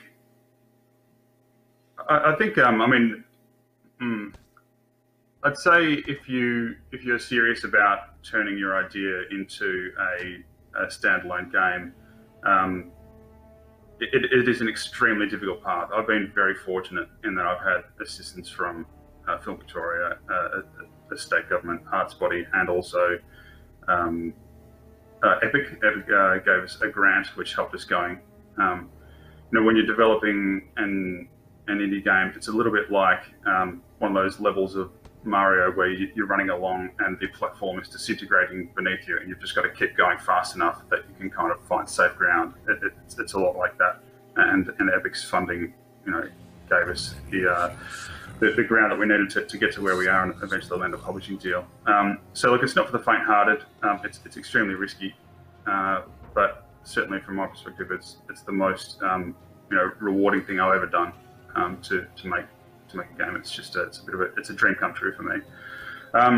So I'd say if that's something that you're interested in doing, you should you should do your best to act professionally from the very beginning. I think there's the modding community is a wonderful engine of creativity, but I think sometimes it can be it can lack a bit of polish. So yeah, I think if you are serious about turning your mod into a standalone game, then you should try to act professionally from the very beginning. Try to get as much coverage as you can, and then take it from there. Nice. Well, the good news is the end is in sight, and the Forgotten City is coming out very soon. Do you have a release date yet, or a window? Yeah, so the window is winter 2020. It's coming to PC and Xbox. Nick, thank you so much for the grand tour of the Forgotten City. We're all looking forward to checking it out in the near future. Thanks so much. Complete strangers brought together by the fates to live out our days in a paradise we can never leave.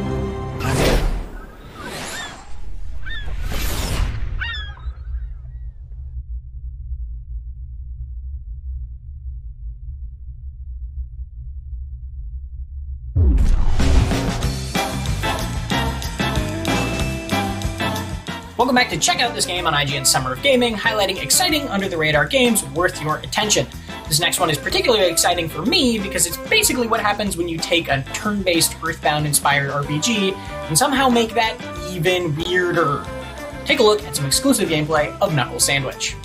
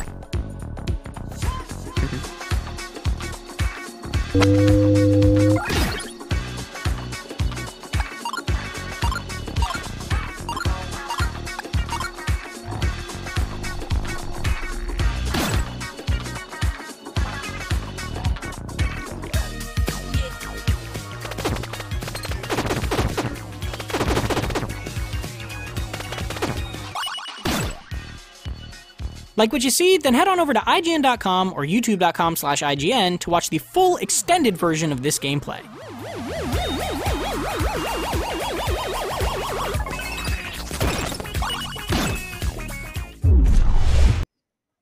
Thanks for rocking with us here at IGN Summer of Gaming. Follow us on TikTok and search IGN Summer of Gaming hashtag. Watch us on channel IGN1 on your Samsung TV Plus. Leave us a yappa. Yap, yap, yap. Donate at donate.ign.com. All of that. And while you do, we'll keep things rolling. See, it was a joke. It was a joke with a payoff. With Recompile and an upcoming 3D Metroidvania with hints of Tron, Cyberpunk, and some classic platforming action thrown in. Damon got a chance to chat with one of the developers about it, so let's take a look.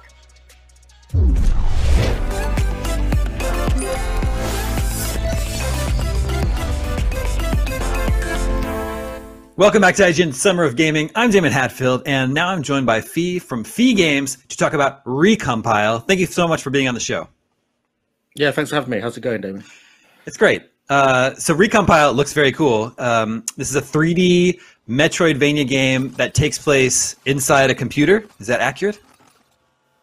Yeah, that's right. It's a virtual world, kind of inspired by kind of sci-fi films like Tron and like old TV series like Reboot. I really wanted to make a game about a virtual world where you're kind of stuck inside a computer.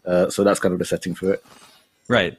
And we are actually a virus that's sort of infiltrating the network? Yeah, correct. So you're a computer virus, and you've been installed into this mysterious computer system. You don't really know what the purpose of the computer is, or why you're there, or what exactly you're there to infect. And that's kind of the journey that you'll be discovering as you play the game. And we are almost immediately discovered by this sort of floating Death Star-ish orb. What can you tell us about that character? That's basically the game's antagonist. Gotcha. It's called the Hypervisor. And so the Hypervisor essentially is it's a program that's created by humans there to maintain the system, but it's been abandoned for decades. But because the time runs a lot faster inside a computer because of CPU cycles and stuff. Sure. Obviously, the Hypervisor's kind of been left there alone for thousands of years, and so he's really surprised seeing you in the kind of shape of a human. Yeah. So talk about our character. I think you've described it as the character is only made up of effects. Yeah. So the character design, we never had a character designer when we first prototyped the game, but my business partner, he's a VFX artist and animator. So we decided, why not make a character just purely out of VFX and see what happens? And we did. And we posted it on Twitter, and it got 12,000 likes. And it was from that point we were like, okay, I guess we're making this game. Yeah, well, it makes for a very unique looking character to control. Thank you, thank you. What's up with the sort of vibrating backgrounds? Is that just part to show us that? Go ahead. Yeah, it's to show that part of the world is corrupted, but also as you kind of explore the world, the vibrating meshes, if you like, start to build up and collapse into the actual level geometry, and that's to kind of tell you like you're there to perhaps decorrupt the world, and it's a good way of showing where you've been and where you haven't as well. Interesting. So this being a Metroidvania game, you are legally required to include a double jump, and I think that's what we just received right here. Is that correct? Yeah, there we go. So we have the typical Metroidvania abilities, but there's also a few unique ones in there as well, which we're really proud of. I believe you said the inspiration for this world was The Legend of Zelda: Breath of the Wild. Could you explain how so? Yeah, I mean, I want to be completely, honest with you. It's a big inspiration for the game. I really love the kind of emergent mechanics of gameplay, and we want to recreate that in Recompile as well. One of the main mechanics in the game is the ability to hack everything, and we hope that players will find solutions to puzzles that even the developers haven't thought of ourselves. So that would be interesting to see. And what was that we just saw? Sort of the lights that were wrapping around that tube. So that's it's what's called the logic gate circuit. So the entire world is kind of powered by these dynamic logic gates, and everything is completely systemic. So we don't hard code anything in the game. There's no code that says if you press this button a door will open. It's all connected via these logic gates, and that's what makes the world so hackable as well. And it looks like we're getting another power here. I think a little bit ago, there's a lot of platforming, there's a lot of verticality to this world, but it looks like we took a little bit of fall damage a few minutes ago. Is that right? Yeah, that's right. Yeah, it's a good way of stopping the player from exploring too much too early on. Sure. But also the fall damage kind of scales as you progress through the game. So eventually, if you can imagine, you'll be able to explore the entire of the vertical world, depending on what abilities you have. So now I have a machine gun. Ho ho ho. What do we need to know about this? It looks like, do we have infinite ammo? So in this kind of footage, there is infinite ammo, just to keep things simple. But there are kind of forms of currency or resources in the game that you collect called bits, and you need to harvest them. And we use those for hacking, for other powerful abilities, and ammo as well. So there will be some kind of resource management and choices to make there. Interesting. Are we actually looking at like the opening moments of the game? So this is kind of a hybrid between what we think would be very similar to the opening of the game and a kind of a vertical slice that we like to show to kind of the public if they're interested in the game. It's also something that we would like to show at events as well. Obviously, physical events are few and far between these days, but this was originally the plan for it. Yeah. And speak to what's happening here. It looks like these flying devices were blocking somewhere we need to get to. Is that right? Yeah, so they're sitting on these kind of switches. So part of the kind of puzzle solving the game is like you learn to not only activate a switch, but also to deactivate them as well based on what logic is powering the circuit. So for example, there's 3 switches and they all need to be unpressed in order to gain the next ability, which you'll see here. Let's see what ability this is. Oh, I think I know. I think we also saw some slowing down time. Is that right? Yeah. Is that? But I haven't seen us get that ability. No, it's just something that I like to include in videos because it looks nice. It shows off the combat really well. But we do have a time hack ability in the game, and that is allows the player to improve the precision on aiming as well as other kind of time related puzzles as well. I see. So yeah, that last power we got was the dash. So in like under 8 minutes, we've already gotten 3 new powers here. But I think, as you were saying, this is sort of a truncated demo, right? The actual game won't move quite this quickly. No, I mean it's a full Metroidvania game. There's some real pacing to it, so we wouldn't get 10 abilities in 10 minutes. But for this demonstration today, I just wanted to show how cool some of the abilities look and how fun to play. The dash actually you can use for combat as well. So if you kind of dash into enemies, you can destroy them. And I think you've said before, you want to be the first ever Metroidvania that has branching narrative. Can you speak to that? Yeah, sure. So plenty of Metroidvanias that I've played are all pretty linear in the way that you have to collect ability A, B, C to progress through the game. So we wanted to support like multiple play styles, whether you like combat or traversal or hacking. And depending on which abilities that you choose to get, gives you options on what route to take throughout the world, and then ultimately that will give the player a reason to change the narrative of the game as well. So the idea of Recompile is you're there to help create the first sentient AI, but what kind of AI you create depends on how you play. So if you're an aggressive player, you can imagine what kind of AI you would be creating at the end. Well, I think Recompile looks really cool. I can't wait to play it. What is the release plan?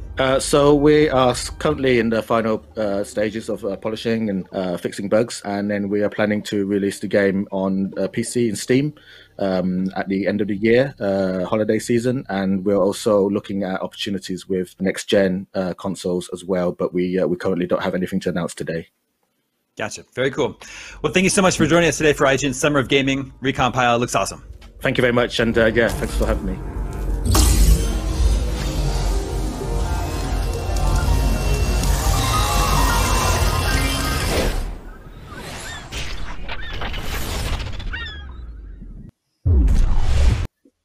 That was Recompile, and now our producer is asking us to use that as a segue to recompile our social and charity information. I'm very sorry. Here goes. Don't forget, you can follow IGN on TikTok and search IGN Summer of Gaming hashtag for exclusive bonus content and to upload your own gameplay clips. And all Summer of Gaming long, we're asking you to donate to the World Health Organization and Bail Project by following the links in the video description. By donating, you'll have a chance to win codes for games like Resident Evil 3 or swag from companies like Bethesda.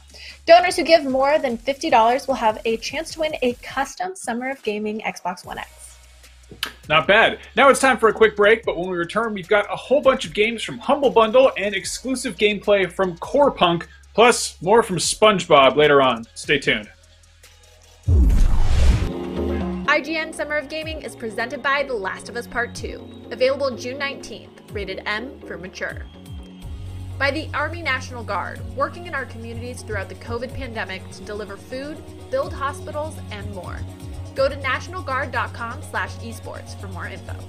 And by Fuser, who will be partying with us all summer long.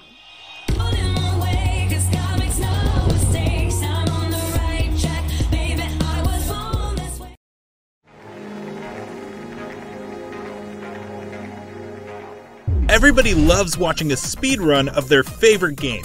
But what if you got the opportunity to peek into the minds of the developers while they watch their games getting completely wrecked? That's exactly what happens in every episode of Game Devs React to speedruns. Yeah, you can do that. Oh my god!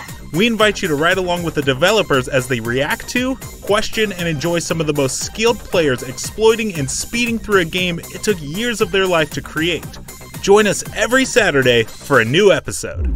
If you're not following IGN on social media, what are you waiting for? We're constantly updating our feeds to bring you the latest news, gameplay,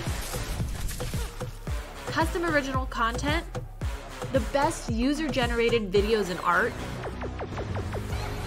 memes, and a whole lot more. Be part of the conversation throughout the year. Follow IGN on Instagram, Twitter, Facebook, TikTok, and Snapchat. The next generation of video gaming is on the horizon, and IGN is here to bring you the latest PlayStation 5 and Xbox Series X news and analysis in our new weekly show, Next Gen Console Watch 2020. We'll bring on the experts to discuss and analyze all the latest developments around these new consoles. From frame rates, services, features, peripherals, and even all the new tech jargon, Next Gen Console Watch 2020 will keep you up to speed on everything leading up to the next generation of gaming. Join us every Friday for a new episode.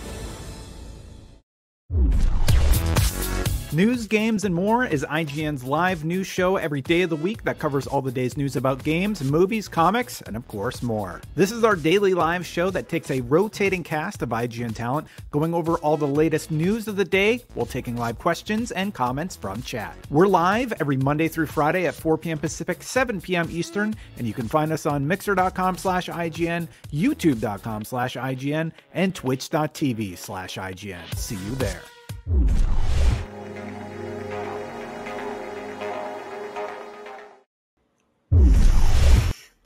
Welcome back. A little later, we'll have a SpongeBob Rehydrated Let's Play. But next up, here's the latest from our pals over at Humble Bundle, plus never-before-seen gameplay from Corepunk, a promising new top-down MMO RPG.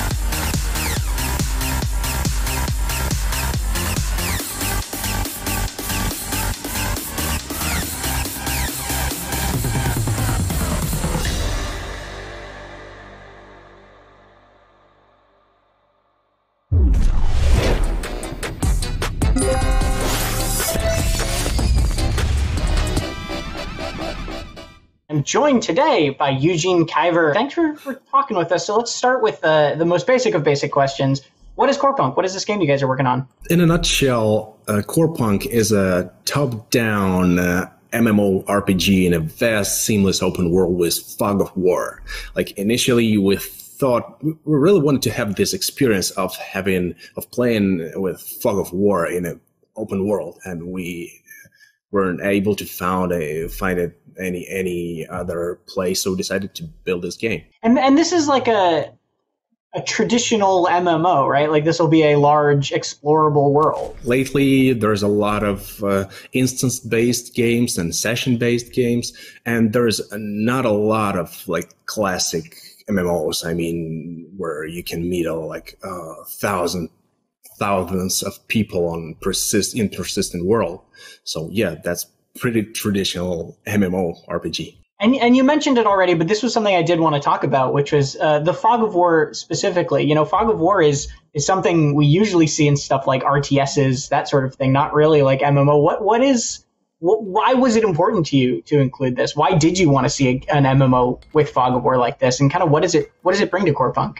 Well, it creates a lot of these encounters that you would not expect to get in a game where you see like 4 kilometers in front of you. You don't know what awaits you behind the next corner, like what will happen. You can meet a foe, you can get into the fight because we have this open world PvP, so you can get attacked anywhere in the world, or you can create this ambushes on other people, or you can meet a friend who you can meet someone in the forest, you chat to him and become friends for a very long time. You don't know what awaits to you. And let's talk about some of those environments that you'll be discovering under Fog of War too, because you just mentioned one is like something I noticed back when your gameplay reveal trailer back in December, I believe it was. There's a ton of visual variety in this game. You know, it's one moment you're looking at like steampunk style trains, another moment you're in like a neon cyberpunk city, and then another you're in more of a traditional, fantasy based MMO forest fighting creatures. So like, what are some of the themes you'll see in Corepunk? Yeah, actually the trailer was kind of packed with all these environments. So yeah, in an actual game they are much more spread out all in the world. But yeah, there's 4 basic cultures and themes we wanted to see in Corepunk. That's monopunk, which like fantasy basically, this cyberpunk, steampunk, and post-apocalyptic dieselpunk. So, but there are cities of these cultures are really like far apart, so they're not be like blended in one city, but there's kind of eclectic. There's a lot of mix of cultures in a game. And that was like an explicit goal, was to just sort of focus around. I mean, I know the name is Corepunk, so it was really to kind of go around these different sort of punky ideas. Yeah, at some point we just realized that there's a lot of punk styles in a game, and this world of Corepunk, its lore is that it is like a cradle of life, and basically it's just a core for everything. So we decided to just call it Corepunk.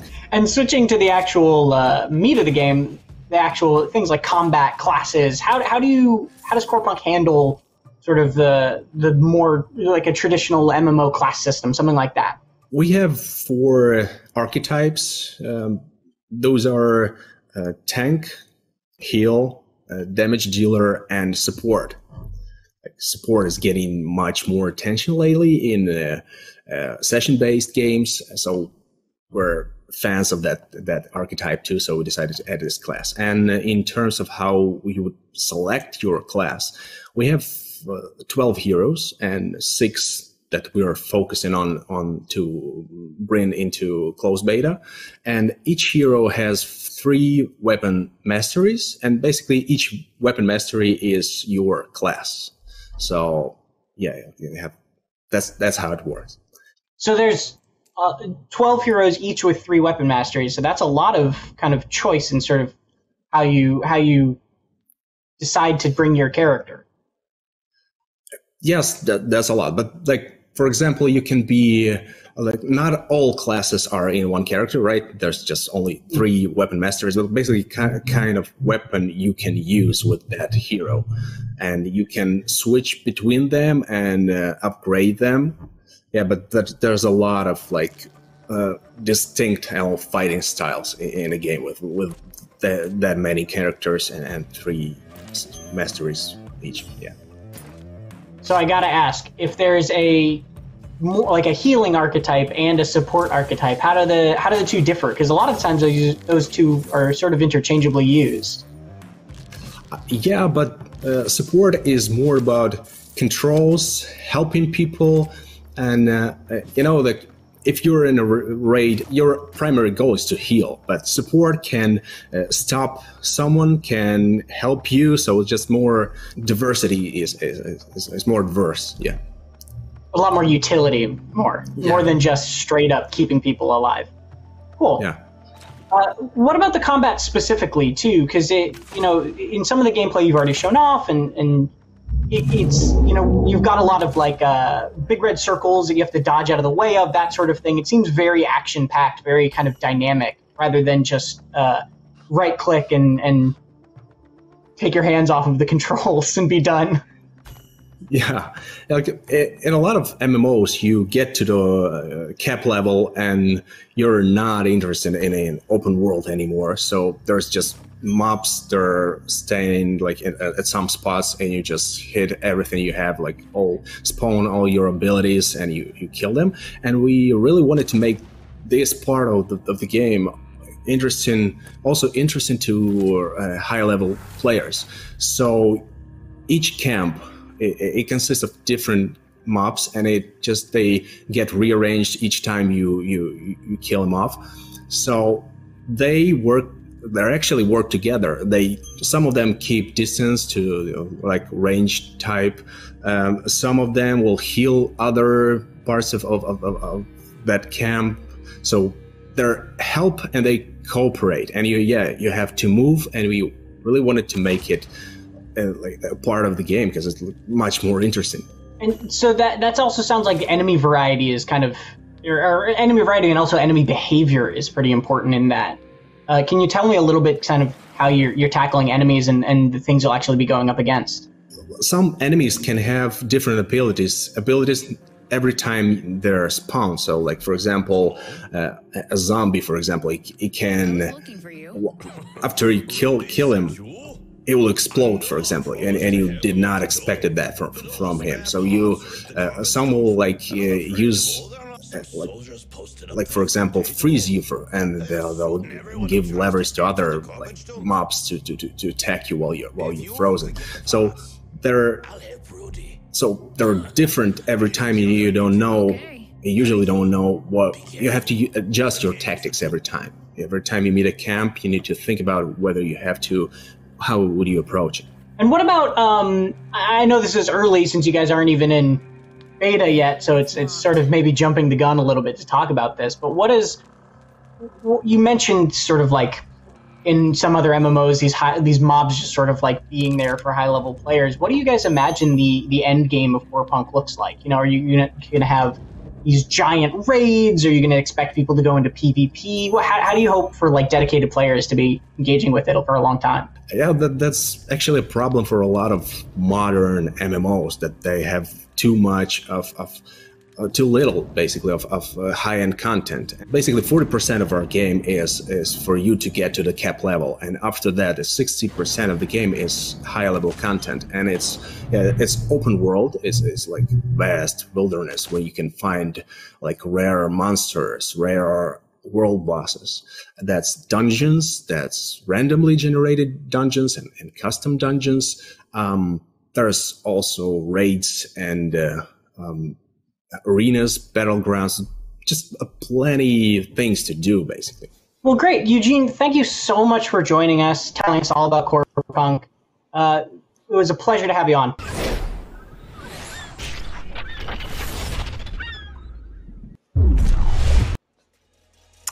We are nearing the end of our 4th IGN Expo, but there's plenty of great Summer of Gaming content to come. Today alone, we'll have a special Xbox One X update and an exclusive SpongeBob SquarePants Battle for Bikini Bottom rehydrated Let's Play.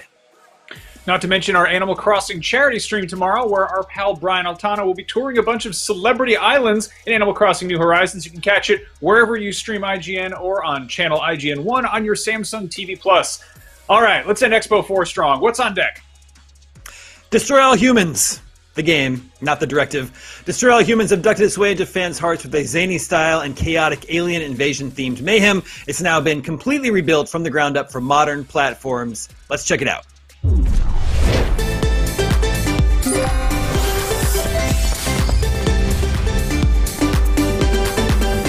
Destroy All Humans is the upcoming open-world sci-fi action-adventure reboot of the classic 2005 game, and I can't wait to learn more about it. So here to help me do just that is Dennis Scheifer and Stefan Schmitz from Black Forest Games. Hi, guys. Hello. Hello. It's good to see you. So we have been tracking this game for a long time here at IGN. Big fans, me particularly, because I think this does a really good job of sort of fusing comedy and chaos, which is two of my favorite genres in all of life. And so we saw this game, you know, you were showing it off around the convention cycle last year. What's new this time around? Like what are the sort of the new additions that you guys are kind of proud of here? I mean, the first thing that is new that we have a release date, so it's coming out on the 28th of July. So many people were waiting for this. And of course, we now have done the whole production and kind of can tell you a bit more about the changes we did to the original and what we kept. And I think Stefan, as our assistant creative director, might be best to talk about that. Yeah, sure. Largely the development since we showed it off last time, I think it was at E3 last year, was that we applied a very strong level of polish to everything. The VFX looked more crisp right now.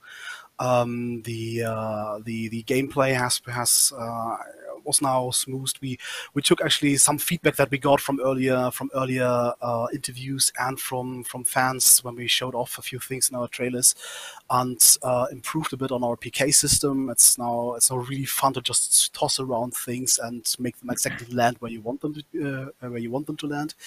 Also a few additions. Also a few of the additions that are very apparent is, for example, how we let the synergies between weapons and psi abilities work together. For example, with the Iron Detonator, Crypto's signature grenade-throwing weapon was an extremely nice detonation and disintegration factor to it. If you toss a grenade, if you shoot a grenade with that thing, and you pick it immediately up with PK afterwards, you can basically fling it and toss it like a dart, or it feels more like a rocket launcher when you use PK on it. So essentially you turn one weapon into two different weapons by just trying out to fiddle around with your psychokinetic abilities around it. So that's a big part of this, is sort of combining systems to create mayhem. And they make there's a lot of open world games where you are rebuilding things or bringing people together, doing objectives that are sort of a little bit more peaceful. This is obviously just about destruction. It's literally in the title of the game. So how is it to sort of nail that feeling of just pure mayhem? Like what's the most important thing to get right when you want players to really get in there and just wreck shop? I think, yeah, you go ahead, Dennis. Yeah, so I think one of our biggest focus was the controls of the game. We wanted the player to always feel in control and to always know what he has to do to achieve the kind of destruction he wants to achieve. So we spent a lot of time optimizing and then looking also at later installments of the original games, how they already found solutions for control, let's say issues or criticism that people had for the first game. So we took all into consideration and to really focus on smooth controls and a fluid gameplay. So that was one of, yeah. Now, like in terms of traversal, I think what I really dig about this game that's super cool to me is the sort of the platforming feel of it. It's, you know, it almost feels grounded in traditional platformers, which obviously the original game kind of came out right at the tail end of that kind of renaissance of 3D platforming games.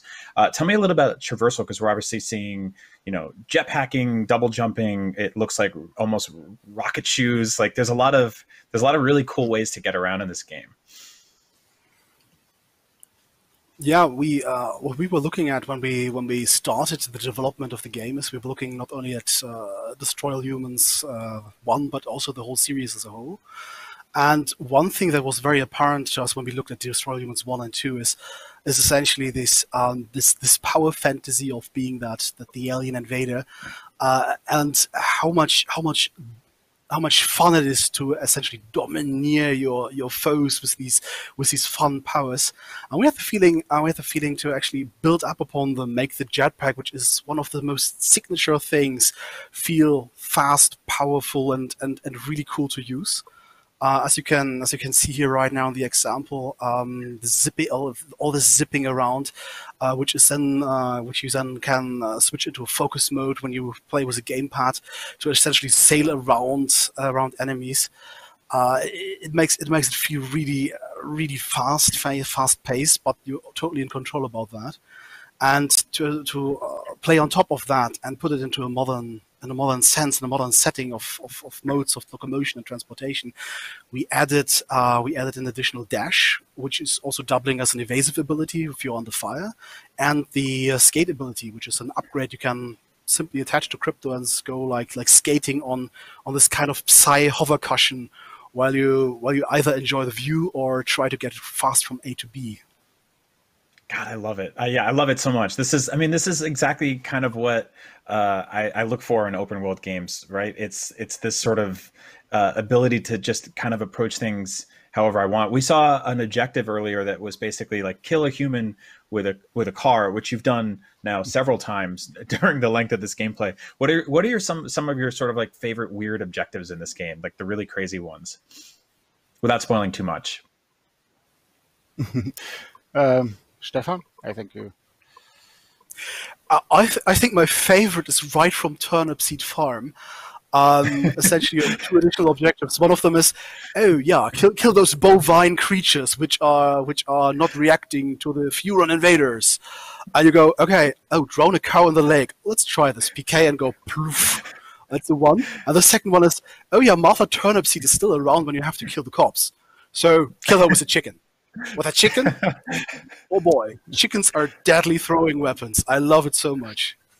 Oh, that is so awesome to hear. I wanted to ask about that too, because it's sort of, not about chickens, although we can always talk about chickens, but Sure. the chickens are sort of a classic comedy trope, and comedy is pretty tough in video games because comedy is about timing. And in this game, I'm like cackling and laughing almost the entire time because of a lot of the it's sort of almost vintage kind of Looney Tunes-esque comedy in this game. When you zap a car, it jiggles, and then you electrocute somebody and you see their whole skeleton. What were some of your sort of comedy influences for this game, and how do you get comedy right in a video game? I mean, the great thing we had great material to work with. The whole storyline, the voiceovers, the way the voiceovers were done, already kind of inspired the whole team to find more in that area. So you're absolutely right. It's a lot about timing. It's a lot about how it actually looks. Then, I mean, for example, there was a long discussion what art style we should go for. Should we go for a bit more realistic? Should we go for the art style that we then chose now, which is a bit more cartoony? And the humor was one of the main aspects why we decided to go for a bit more cartoony style, since I think it lends itself better to make the game fun and not too serious. I mean, it's a game about destroying all humans, and if you would have done this, in a super realistic style, I don't know if it would have had the same charm as it does now. Now, the vehicular combat is amazing. I love the absolute destruction that's happening right now. Tell me about some of the weapons there. We just saw is this just basically like a massive laser beam flamethrower that can do graffiti on the ground? That weapon is. Yep. You go first. You go first. I mean, The name says it all. It's the Death Ray, and that's what its job is. So what we added is that you can also, shoot just downwards from UFO instead of just forwards, just to kind of go with the whole UFO trope a bit more. So that's the main weapon you have from the beginning. But you also have then the Quantum Deconstructor and the Sonic Boom. I hope I said the right ones now.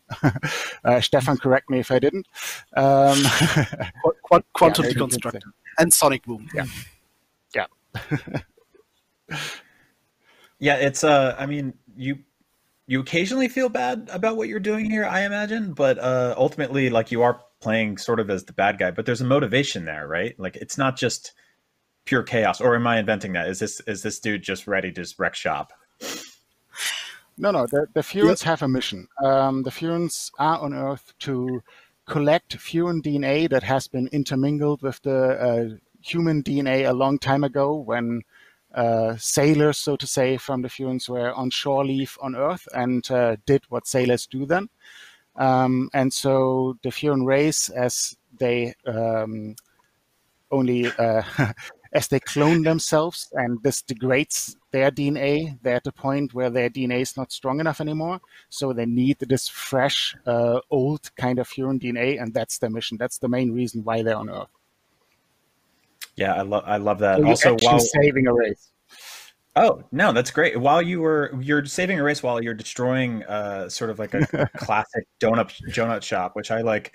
I was wondering how that building particularly would explode, and seeing the donut just soar into the air and land back in the fire is just like, it warms my heart. I mean, it breaks my heart too, because I love donuts, but how much fun are you guys having just sort of deciding how you want things to explode, and the physics in which certain parts break off and things burst into flames and stuff like that? Because it seems like you're having a blast.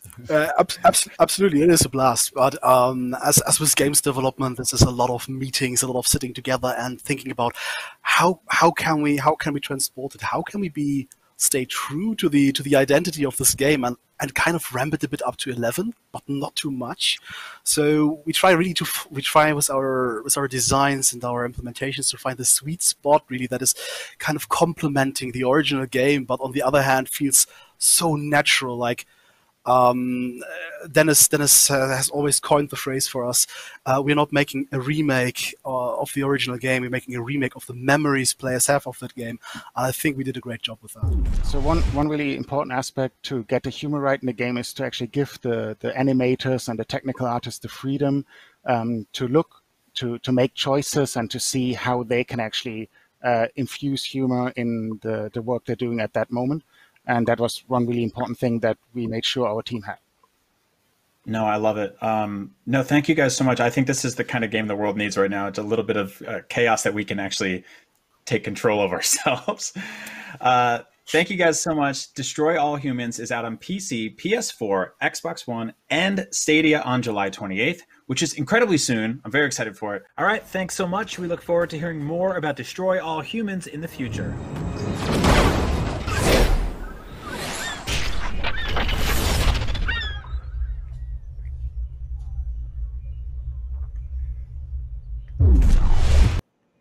I can't believe it. That's it for IGN Expo number 4. We are done. That is all the games that anyone will ever make or talk about, and yet somehow IGN Summer of Gaming continues. After the break, we'll have a very deep dive into SpongeBob SquarePants, The Battle for Bikini Bottom, Rehydrated. That title is too long. And then keep an eye out for more charity speedruns, our Celebrity Animal Crossing Island Tour stream on June 16th, and plenty of other stuff coming up. There's also our special Xbox Series X Smart Delivery update, Chad Michael Collins guesting on tomorrow's news, games, and more, our interview with Tony Hawk at the end of the day today. We pulled out every stop we could find, and we're hoping you'll do the same when it comes to donating to our 2 great causes, the COVID-19 Relief Fund and the Bail Project. You can do that by following the links in the video description or head on over to donate.ign.com. Visit IGN for the full schedule, and for even more Summer of Gaming goodness, download the TikTok app, follow IGN, and search for IGN Summer of Gaming hashtag, where you can watch along with live events and submit your own Summer of Gaming moments, reactions, and plays. Or leave us a Yappa video comment at IGN.com, and your Yap could show up on the stream. For now, we've got an exclusive interview with Jason Arnold from Team Xbox breaking down smart delivery on the Series X. And right after that, we'll hop over to Bikini Bottom with Miranda and Akeem. All of that right after the break. See you next time, and thanks for watching. IGN Summer of Gaming is presented by the Army National Guard, working in our communities throughout the COVID pandemic to deliver food, build hospitals, and more. Go to nationalguard.com/esports for more info.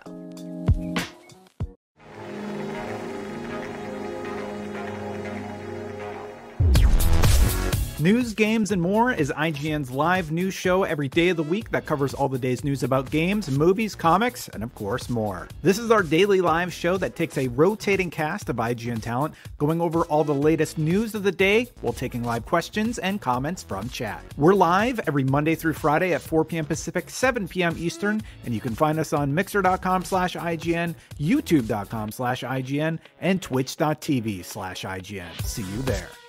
The next generation of video gaming is on the horizon, and IGN is here to bring you the latest PlayStation 5 and Xbox Series X news and analysis in our new weekly show, Next Gen Console Watch 2020. We'll bring on the experts to discuss and analyze all the latest developments around these new consoles. From frame rates, services, features, peripherals, and even all the new tech jargon, Next Gen Console Watch 2020 will keep you up to speed on everything leading up to the next generation of gaming. Join us every Friday for a new episode. Not only is IGN the world's biggest media brand for games and entertainment, but we also have a team of some of the world's biggest fans of your favorite franchises. From breaking news and exclusives, never-before-seen looks at movies and games, to reviews, let's plays, and live streams, IGN brings you all the coverage you need, no matter where you are. Whether you're on IGN.com, the IGN app, YouTube, Facebook, or Snapchat, we've always got you covered. IGN, the #1 source for all games and entertainment fans worldwide. If you're not following IGN on social media, what are you waiting for? We're constantly updating our feeds to bring you the latest news, gameplay, custom original content, the best user-generated videos and art, memes, and a whole lot more. Be part of the conversation throughout the year. Follow IGN on Instagram, Twitter, Facebook, TikTok, and Snapchat.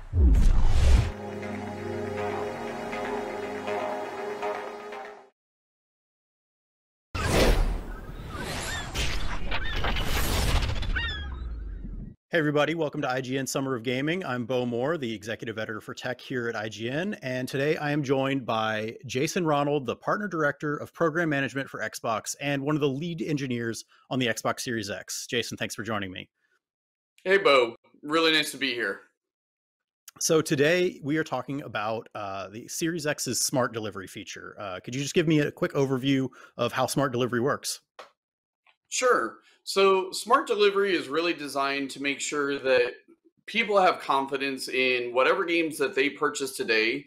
If the game has actually been enhanced for the Xbox Series X, they get that version of the game for free when they choose to upgrade to Xbox Series X. So it's a technology that we developed, and all of our first-party Xbox Game Studios titles will be leveraging smart delivery moving forward. And we've also offered this to all the partners across the ecosystem, and we're really excited by the titles and the partners have jumped on board to make sure that they're providing the best experience possible for players on Xbox Series X. Awesome. So is there like a time limit for how long this cross-generation offer lasts? No, this is part of the permanent offering. So once you go ahead and purchase a game, say on Xbox One, you can pick and choose when you choose to upgrade to Xbox Series X, and we'll guarantee that we'll always make sure that we have the best version waiting for you. Obviously, this will support all first-party games, but it's something that developers have to buy into. So for games that are current-gen Xbox One games, but that might not have smart delivery, will those still be playable on the Series X? Absolutely. As part of our commitment to compatibility, the thousands of games that run on Xbox One today will all run on Xbox Series X. But if a developer's actually gone back and enhanced or optimized their title for Xbox Series X, when a title adopts smart delivery, when you jump into playing that game on the Xbox Series X, we'll download that version that's been optimized and enhanced by the developer, and we'll make sure that you have the best version. Cool. So tell me more from a technical standpoint of what really goes into that optimized for Xbox for Series X? I mean, what really are the things that will make a difference between that optimized version versus just the backwards compatible version? So there's a whole breadth of new capabilities that are only possible on the Xbox Series X. Things like hardware accelerated ray tracing, or games that choose to run at 60 frames a second or higher. So if a developer actually goes back and takes full advantage of those capabilities, but they want to make sure that they're providing the same great experience and allowing players to play together, as well as moving all the progression forward, we've provided all of the platform technology on the back end to make that super seamless for the developer. And then from a player, you have confidence that you can be playing your favorite game today. You can choose to upgrade to the Xbox Series X, and all of your progression moves forward with you, and you can just pick up and play directly from where you left off.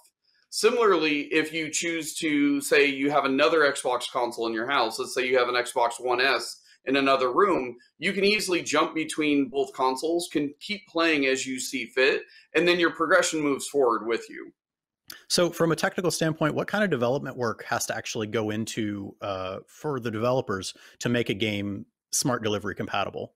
So for smart delivery itself, it's actually super simple. All the developer has to do is upload their optimized version of the Xbox Series X version of the game, and then we handle all of the complexity on the back end.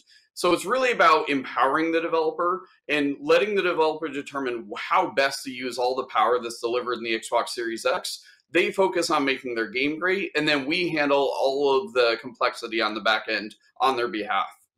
So let's now look a little bit into the future. How long will smart delivery be supporting the current gen of Xbox games? So ultimately, it's going to be up to each individual title to choose how they take the full advantage of Xbox Series X. And this is a platform capability that we have, and it will be available throughout the generation. So if a developer chooses to continue to ship their title on the Xbox One generation, and then they have an enhanced version on the Xbox Series X, we'll continue to support that. You know, some titles will choose to really take full advantage of the Xbox Series X and make, sometimes there's going to be scenarios where they can only deliver those on the Xbox Series X. And in those cases, once again, we'll make sure that you're always playing the best version of the game on whatever version of the console you choose to play on. Gotcha. So in that case, if basically the new version, if it's only capable on Series X, that means that it won't be playable on current gen hardware. Is that right? Correct. Got it. Cool. Well, that answers all of my questions. Thanks so much, Jason, for joining us here on IGN Summer of Gaming. For more Xbox and more Summer of Gaming, keep it right here to IGN.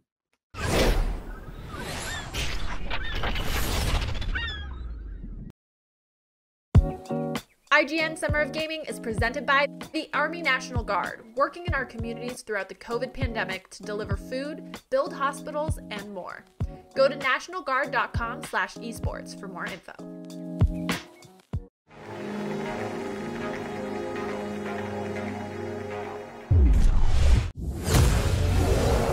We're happy to present IGN Summer of Gaming, featuring the latest and greatest in game reveals, news, trailers, next-gen coverage, and more. Our month-long event features our first ever series of IGN Expos, where you'll get first looks at world premiere game trailers, exclusive game demos, and interviews you won't find anywhere else. IGN Summer of Gaming, only on IGN and IGN One on Samsung TV Plus.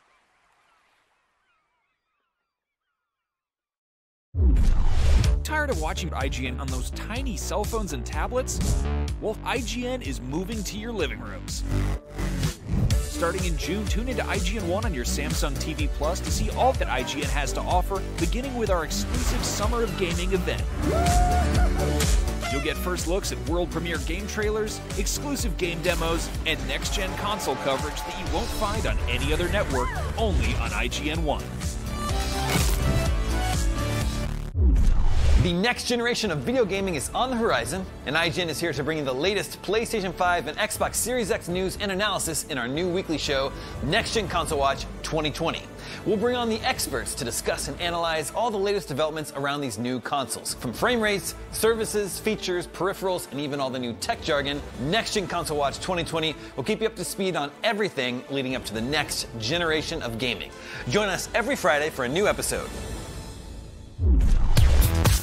News, games, and more is IGN's live news show every day of the week that covers all the day's news about games, movies, comics, and of course more. This is our daily live show that takes a rotating cast of IGN talent, going over all the latest news of the day while taking live questions and comments from chat. We're live every Monday through Friday at 4 p.m. Pacific, 7 p.m. Eastern, and you can find us on mixer.com/IGN, youtube.com/IGN, and twitch.tv/IGN. See you there.